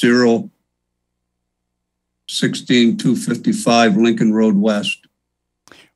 Yeah, I'm not exactly sure where that is, but there is another appraisal that's being, according to this, there's another appraisal that's being obtained, and that could have been because there was a problem with respect to the initial appraisal. So what we can do is have staff let members of council know where that property is located. Yeah, and if I could too, Mayor Redekop, when we get the minutes from the land committee, maybe some extra work, but it'd be preferable that when we're talking about a piece of property that we do the same thing we did here with 390 Derby Road. We show on a map where the property is in the future. Yeah, can do that, or either make reference to where it's located within, you know, if it's at an intersection or the closest intersection, something of that nature, for sure. Something like that, yeah. Give us an idea. Yeah. Anything further, Councillor Lubberts? No, I don't think I had anything else in these minutes. Okay. Any other members of council? If not, then I'll call the question. All those in favor of the Land Committee minutes with the exception of item 317? Opposed? That is carried. Councillor Zanko, then could you, sorry, I'm going to give the chair to Councillor Dubanow, and then he's going to ask you to do item 317. Yeah, thank you, Your Worship. Councillor Zanko, could you move that with item 317, please? Sure. Moved by myself, seconded by Councillor Butler. CO 03LC04-2022, the Land Committee matters, February 10th, 2022, Land Committee meeting minutes, item 3-17. Thank you, Councillor Zanko. Any members of council have any questions or comments? Seeing none, so I'll call the question. All those in favor? That's unanimous. Thank you very much. And I hand the chair back to you, Your Worship. Thank you very much, Councillor Dubanow. That takes us then to new business and inquiries, and the first resolution we have is Councillor McDermott. Thank you, Your Worship. Moved by myself, seconded by Councillor Dubanow, that council will hold a closed session meeting at 5:30 p.m. on March 2nd, 2022, at which the matter of Chief Administrative Officer recruitment will be considered, and further, that the said meeting is closed to the public pursuant to Section 239(2)B of the Municipal Act 2001, personnel matters about an identifiable individual, including municipal or local board employees, and Section 239(2)D of the Municipal Act 2001, labor relations or employee negotiations, and further, that Council waives Section 4.7E of Council's Rules of Procedure Bylaw number 36-2016 as amended with respect to the said meeting. Thank you. Any questions or comments? All those in favor? None opposed. That is carried. The second item on the agenda is the memorandum from Ms. Ceci that we just discussed. And there is no specific action for that, but if someone wanted to move something under here, they could. Councillor Butler, you had your hand up, and then Councillor Lubberts. I had a question with respect to this. I don't believe we soul searched Mr. Smith. Is that his name? Sorry. Bill Smith. I don't believe we soul searched him. I think he approached us. Did he not?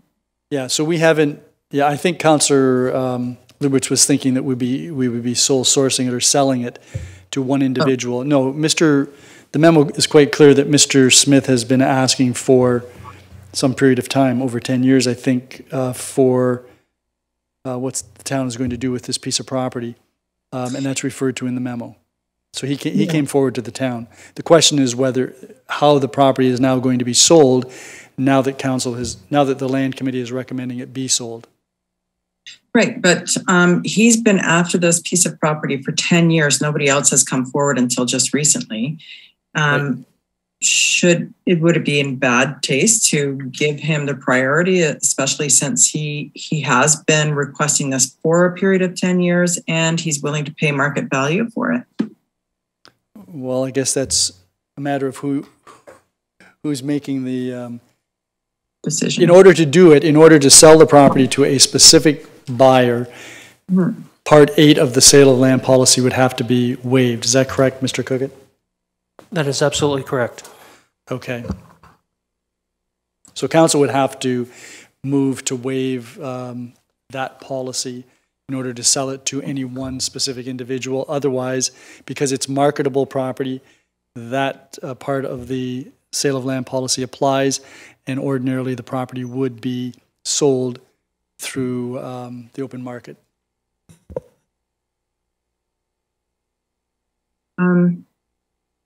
I don't know how the rest of council feels about it. Whether he gets it, somebody else gets it is really not my issue. My issue is that the request has been in for 10 years and nobody has come forward until just recently. And is that fair to the individual who has been waiting patiently and agreeing to pay full market price for that property? So I'd like to move that we waive Part 8 of the land policy. Can I do that? You can do that with a view to selling the property to Phil Smith for fair market value?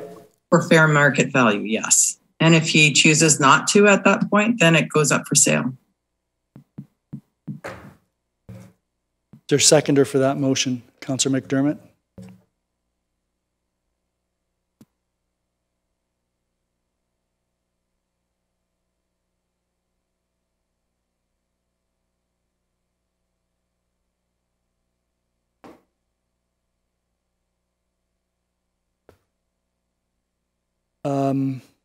Questions or comments? I've got a question. This parcel, and maybe Mr. Cookett, you can shed some light on this. This parcel was not identified in the original parking study as being part of the parking inventory for Crystal Beach, according to Ms. Cece's. And it wasn't identified in the Crystal Beach secondary plan, to my knowledge, as being a lot to be utilized for parking. From what I recall, that is correct. So this is marketable because it could be constructed on? Yes, it can be, for sure. Okay. Any other questions or comments? Councillor Zanko and then Councillor Lubberts. Thank you, Your Worship. I actually support this motion fully. As Councillor Butler had said, Mr. Smith has been after this property for quite some time. He owns the adjacent property. And the fact of the matter is he's been investing in this area far, far before anyone else has been investing in this area. So I really do think that it's the fair thing to do. And I'm happy that Councillor Butler brought this forward. I was intending to if she hadn't. So I fully support this. Thank you. Councillor Lubberts. Yes, thank you very much, Mayor Redekop. Number one, we might want to recall a few years back, there was a gentleman in the Bidwell Parkway area off of Dominion Road. He had been requesting to purchase a piece of property for years as well. And Mr. Teal. And the fact is, ironically, we didn't sell it to Mr. Teal. Mr. Smith, same person, came along and offered to purchase it. And this council decided that they would sell it to Mr. Smith. And so Mr. Teal, even though he asked years before Mr. Smith came along, this council said, no, we'll sell it to someone else. And secondly, if we go back to this property a few years ago, Mr. Smith really wasn't interested in purchasing the property. What Mr. Smith was requesting, and Mr. Cookett, you were involved in it, if you remember, he wanted the town to make it a parking lot. And staff had no intentions of making a parking lot at the time. So, but if that's the way our policy is going to be, that, you know, you have to be in this town a long time, and if you invest money, you're going to be second on the list for property that's available for sale, then, you know, that's pretty sad in my eye, because the people that are looking to put an offer in on the property, maybe, is they just purchased their property in the town of in Crystal Beach, and they need parking, and that's what they would like to use the property for. So I think it's just fair that we give everybody the equal opportunity to purchase property in the town of Fort Erie. But I guess if we're going to change our policy, and depends on how much money you spend in this town, then I guess, but I'm not going to support the motion. Councillor Lubberts, do you recall when the Bidwell Parkway situation arose? I don't recall that offhand. I remember when it, can't remember exactly, but it was Mr. Teal. He lived next door and he wanted to purchase. He'd been after the town for years trying to purchase that property in town of Fort Erie, and the council decided no, they'll sell it to Mr. Smith. Do you know if that was this council or the previous council or one before? Well, it was the council of the town of Fort Erie. You're not sure which one? No. Okay, thank you. Councillor Dubanow. Yeah, thank you, Your Worship.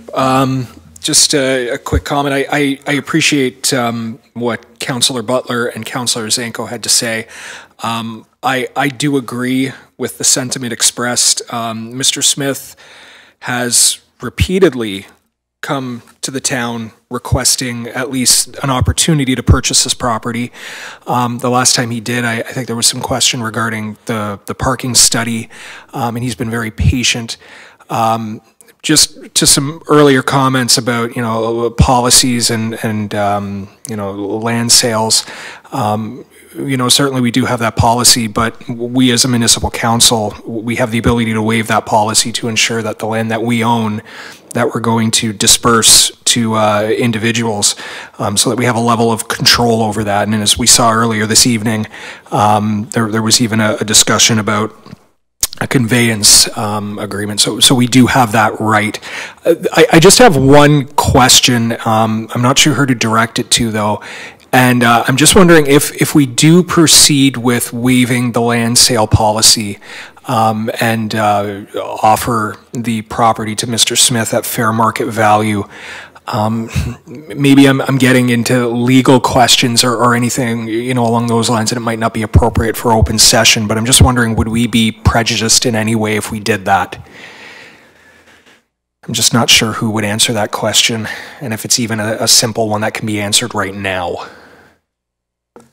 Well, I think that would be a question that the lawyer would have to answer, and you know, I don't know if the other party that expressed interest in this property recently is willing to pay what the fair market value price is, which is $275,000.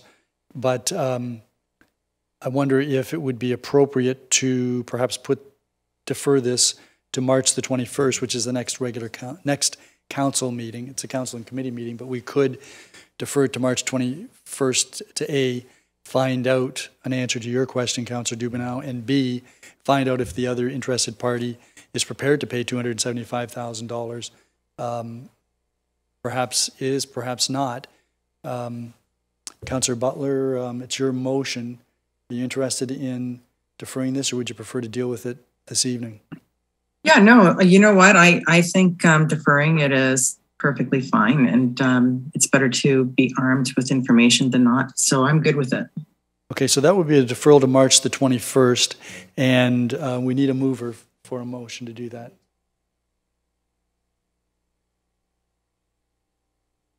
Need to what? I don't think we want to withdraw it. I think we want to defer it. Yeah. We want to postpone this motion. Hasn't been dealt with, but it's on the floor. So we would need a motion to postpone to March the 21st. Councillor Dubanow is prepared to move that. Is there a seconder for that? Councillor McDermott? Okay, so that is non-debatable. It would be a postponement of the motion to March the 21st, Council and Committee meeting. All those in favor? None opposed, that is carried. That then takes us to the addendum because we had a couple of other items. One is, the first one is a response to inquiry, and this relates to the motion that Councillor Lubberts had brought in last June regarding the new bylaw and concerns about animal rescue groups. Mr. Cookert, were you going to be reading this in? I believe Mr. Hurlovich. Yep. Mr. Hurlovich. So what we do in these scenarios is we have an inquiry by a member of council, and then we have a response that a staff member typically reads into the record. So, yeah, Mr. Mayor, I'm just trying to get that, that memo in front of me.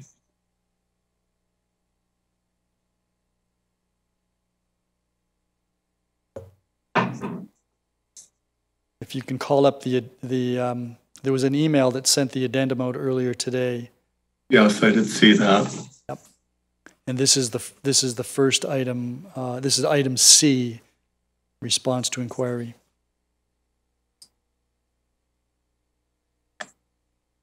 And I'm there now. And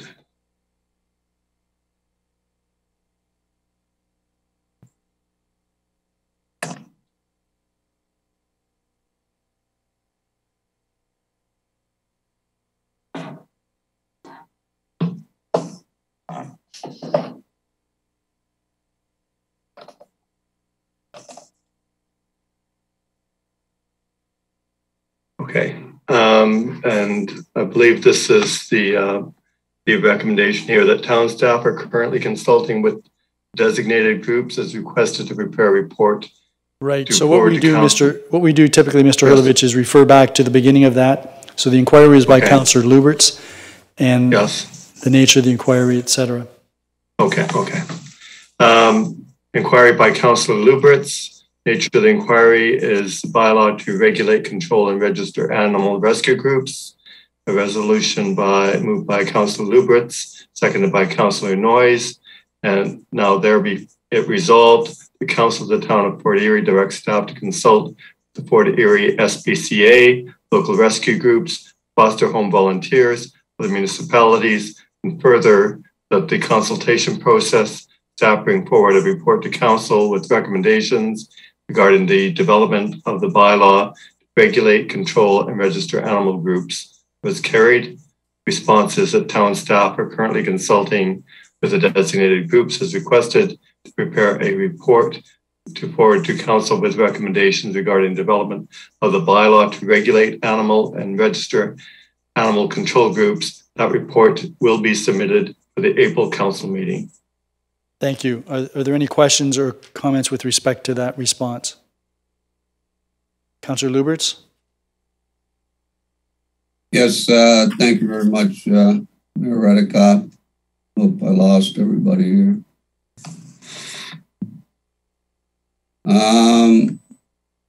Yes, thank you very much, and I'm glad to see the report is coming. But just an inquiry from I don't know if it would be Mr. Cookett, but it says in the response that staff are currently consulting with the groups, but then at the bottom it says that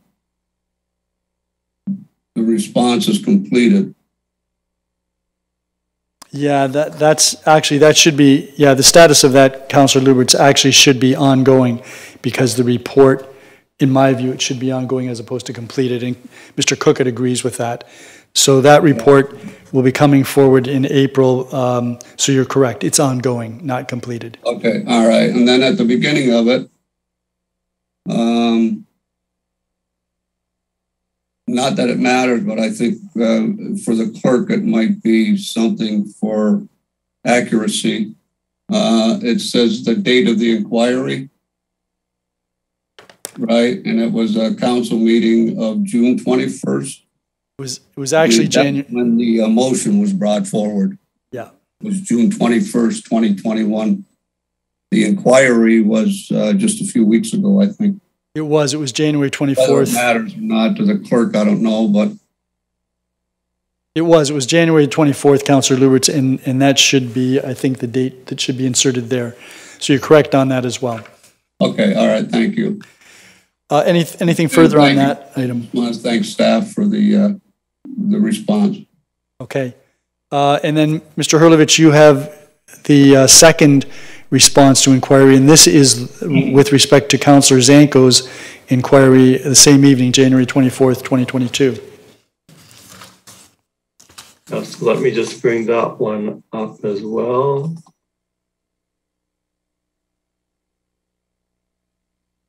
And so the inquiry, this one says dated January 24th, 2022, inquiry by Councillor Zanko. Nature of the inquiry, Councillor Zanko inquired with Mr. Butler about the animal control bylaw that was recently changed, specifically with regard to approval of rescue organizations. In the past, the pound keeper would approve the rescue organizations, but it was discussed that that poses a bit of a conflict due to the adoption portion. When the animal control bylaw was rewritten, it was added that the pound keeper or the license agent, which is the town of Port Erie, can approve rescue organizations based upon ensuring an inspection of basic care and shelter. She asked if that is something that is being implemented, as she knows of an individual that is interested in considering a rescue organization in the future, and she wanted to get the confirmation that that person can come into the town to get approval. Mr. Butler responded that he would have to confer with the coordinator, law enforcement, Mr. McCaffrey, Mayor Redekop, and asked if Mr. Cookett could if Mr. Cookett had any insight into this. Mr. Cookett advised that he believes that there haven't been any licenses issued and would have to check as well. Mayor Redekop advised that this would be referred to bylaw enforcement, who would be able to provide the information on this to Mr. Cookett, and he would leave it with Mr. Cookett. Response is that all facets of licensing under the Animal Welfare Bylaw number 73-2021 is being provided through the Pound Keeper, Port Erie SPCA. The town has not taken any steps to implement licensing of rescue organizations. So my understanding is that this is going to be something that will be included in Mr. McCaffrey's report that we're going to be receiving in April. Is that your understanding, Mr. Hurlovich?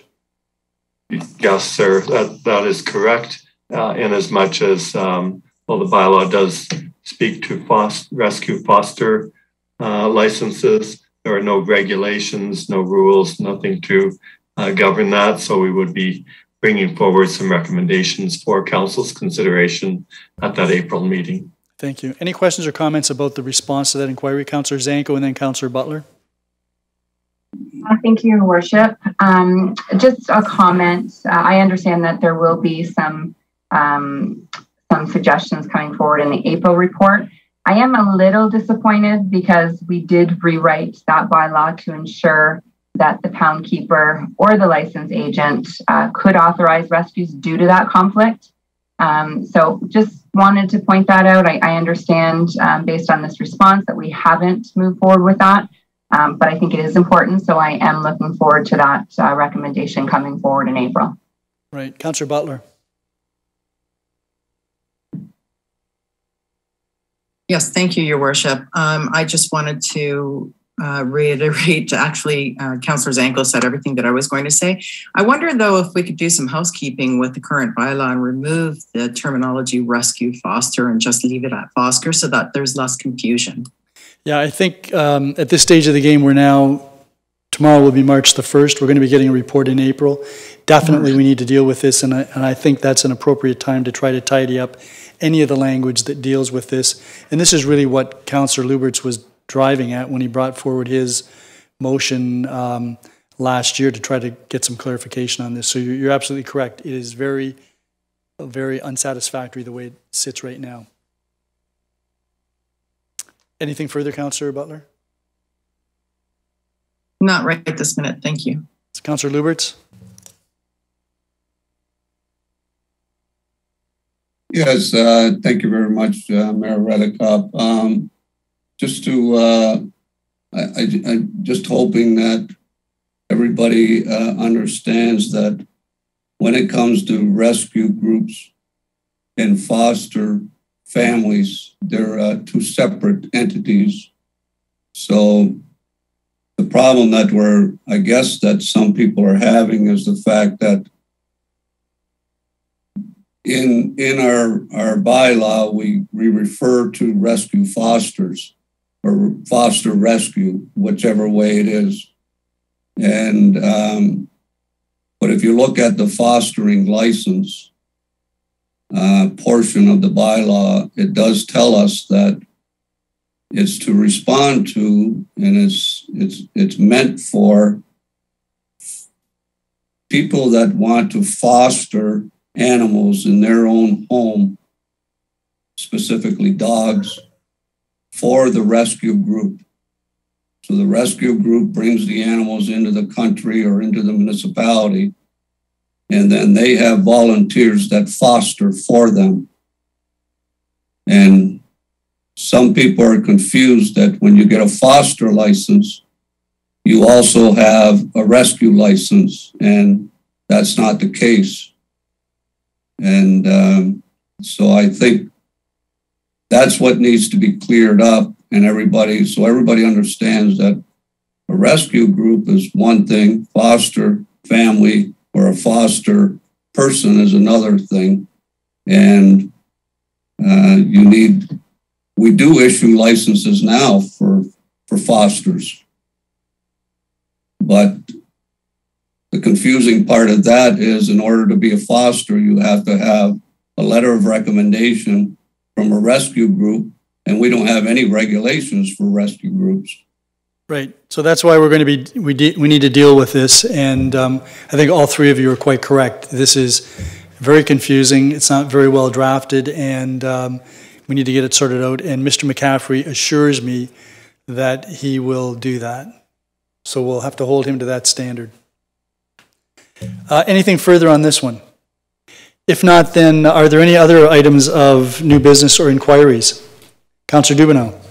Yeah, thank you, Worship. I just want to make a quick comment on something you alluded to earlier about this being our CIO, Tom Cookett's last day with the town. I won't repeat everything you just said. I think everyone in the town knows how much we valued his work over the years. I just wanted to mention from a personal perspective that I'm a new councillor. I had not served on council before. And you know, this was a challenge for me. It was something new.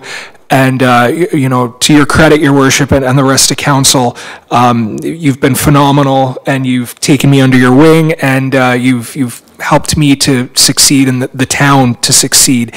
One person who doesn't get mentioned very often is the staff, how good they've been to me over these last 3 years. And that starts at the top with Tom. And he has actually been great to work with. He has been remarkably patient with me on many occasions, and I'm going to miss him. I'm very excited about what we're moving into and what comes, but it's bittersweet because I'm going to miss Tom. But he's not getting off the hook because we will be seeing him for breakfast on Sunday, and we've made that quite clear to him. But I just wanted to say that, Your Worship, because I've been the new guy here, and everyone has been wonderful. And you know, the CAO sets the tone for staff. And we have a great staff, and that started with Tom. And he built a team, and whoever comes in has big shoes to fill, but I'm sure they'll come out swinging because of the work Tom did. So it's just a quick comment, Your Worship, that I just wanted to relay, and thank you for giving me the opportunity. It's very much appreciated. Apparently Tom Cookett is universally loved. Some people were almost brought to tears when he was leaving. I don't know, Mr. Cookett, did you want to say anything? Did I give you an opportunity before, or was I waiting for this very last minute? I would love to say something, but I'll keep it quick as well. Just to thanks, Councillor Dubanow, for your comments. Just know that on Sunday mornings when we go for breakfast, I'm on a fixed income. So I expect you and Councillor McDermott to pick up the tab. No, I just want to say thanks to Mayor and Council for giving me the opportunity to be the CAO and guide this corporation over the last 7 years. You're a remarkable group. You've done wonderful things. I should say we have done wonderful things. Council, staff, myself. I think we all should be very proud. I'm repeating myself from what was said last week. I want to thank Jonathan Jansen and Kelly Walsh and Kira and Alex, the directors. And I also want to thank, I didn't mention this the other day, but I want a big thanks to our senior staff and Carol, Bev, Janine, Kelly Davis, Ed, our fire chief, Jennifer, Alice, Tammy, for your support and dedication over the past 7 years. I feel the town is in a great financial position with exceptional growth and exceptional staff. I have truly enjoyed my 15 years at the town and wish you continued success. Thank you. Has it been 15 years? Yes. Seemed more like 20. Just kidding.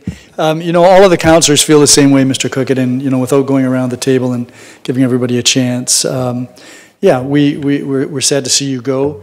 It provides new horizons for you, and I guess whether we like it or not, it'll be new horizons for us. But we will think of you, I'm sure, frequently as we move forward with the things that we're going to do. And when Odette gets tired of you being around, just have her give me a call. We'll find something for you to do.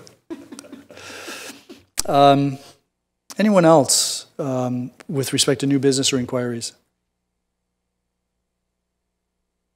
Mr. Hurlovich, I'm not sure if you're familiar with the metal fence issue or not, but I had some conversation with Mr. Jennings about a metal fence. Currently, there's a property owner that has a metal fence, which is prohibited in Fort Erie because when we crafted the fence bylaw, we had in mind a particular fence was made out of scrap metal, and it certainly was not sightly, and it wasn't certainly appropriate for a fence.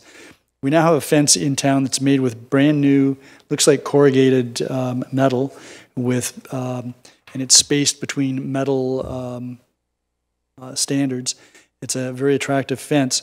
So I don't know if you've spoken to Mr. Jennings about this issue or not, but I was going to be asking him to look into providing advice to council about an amendment to that fence bylaw to provide something that would permit new metal, subject to approval of the staff member. So what I think I'm going to do, in the meantime, there is an outstanding order, I believe, so could you follow that up and make sure that it's not pursued until we've had a chance to deal with this? Because I'm going to move later on that we ask staff to give us those recommendations so that there is some latitude for new metal that meets a particular standard best established by I think it's the chief building official who is responsible for the fence bylaw. Do you know anything about this? Yeah, yes, Your Worship, I am familiar. Mr. Jennings and I had a conversation on that within the last 7 to 10 days, and I will speak to him tomorrow regarding the need for an amendment. Certainly I can understand how the bylaw came to be written, familiar with many fences where portions of old appliances and other things were wired to fences, and certainly we did not want to perpetuate that in Fort Erie, but certainly did not anticipate that fences might be made out of new corrugated material, as you mentioned. So we try and amend the bylaw to address that. So then perhaps what I'll do is I'll just leave that with you and the Planning and Development Services Committee, and perhaps the next meeting there'll be some discussion about that. Thank you, Mr. Hurlovich. Also, I just wanted to ask Mr. Walsh, we have I saw out recently a truck with someone filling some potholes. We have surprisingly an abundance of potholes.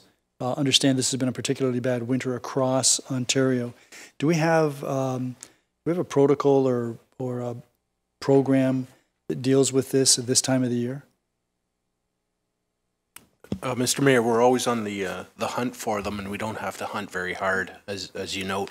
For the public, if they think they've got a pothole that we don't know about, certainly phone it into the main desk. We'll create a customer relation management item, CRM, and it'll go to our crew and put on the list. We do fill our potholes sort of by area.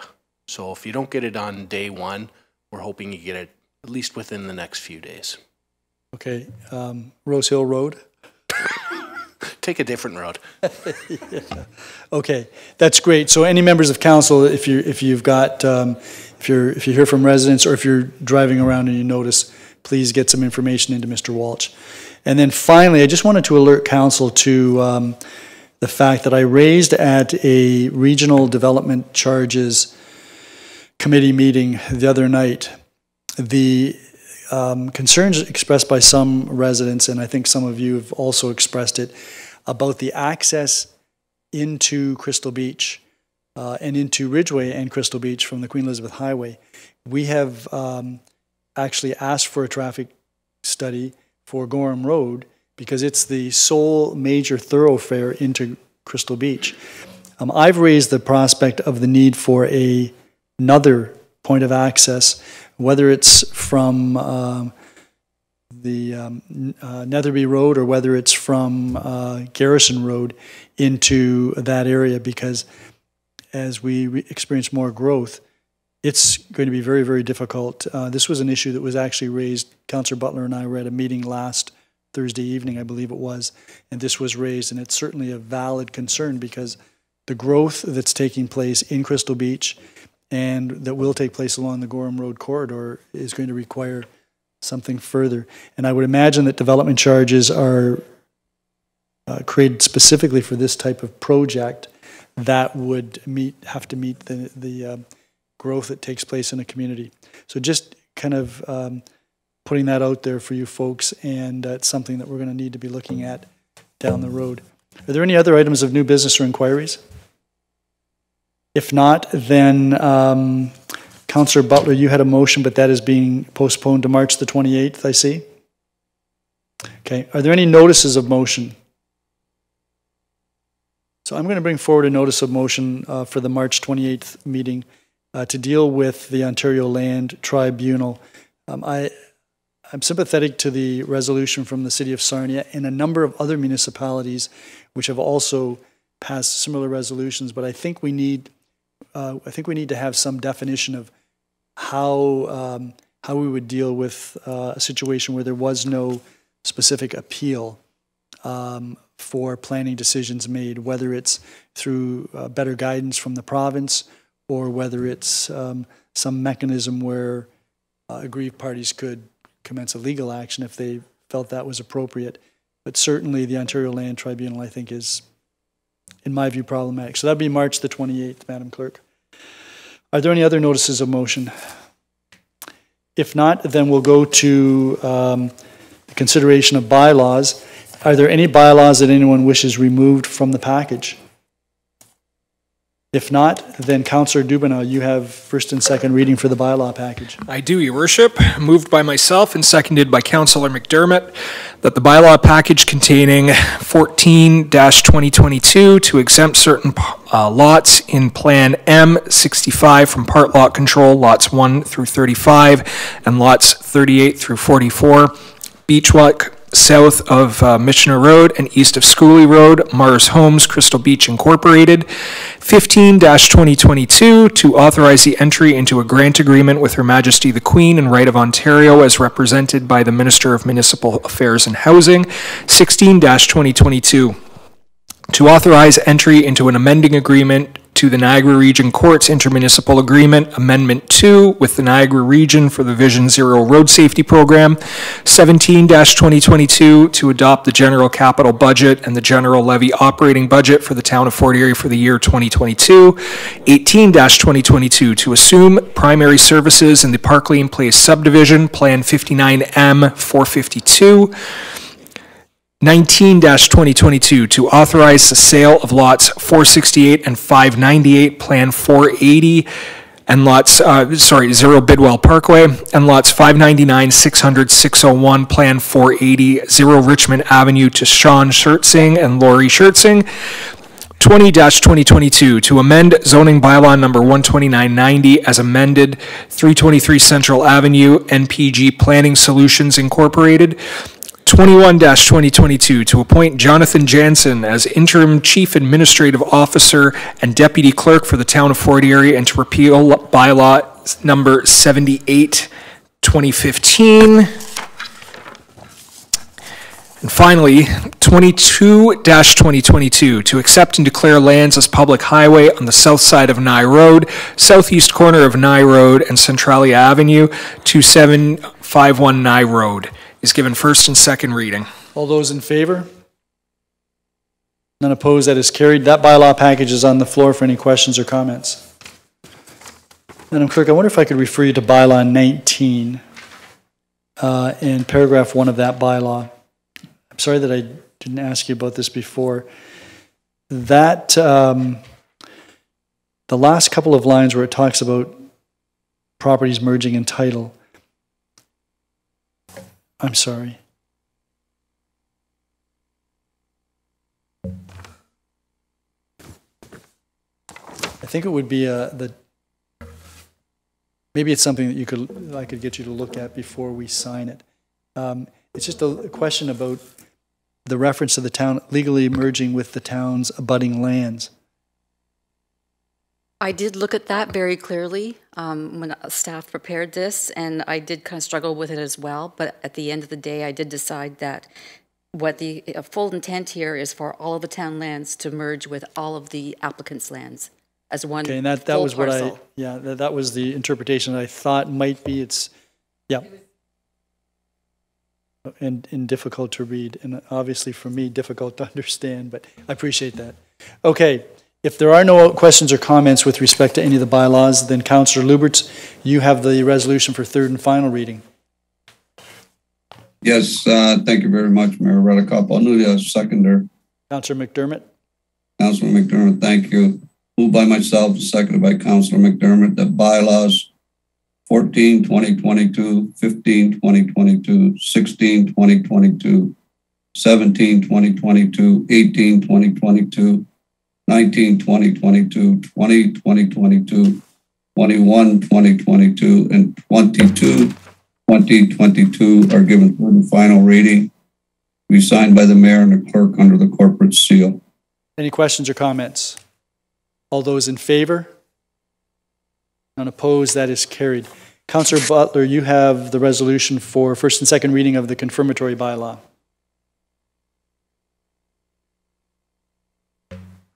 I do. Thank you, Your Worship. Moved by myself and seconded by Councillor Zanko, that bylaw number 23-2022 to confirm the actions of council at its special and council meetings held on February 28th, 2022 is given first and second reading.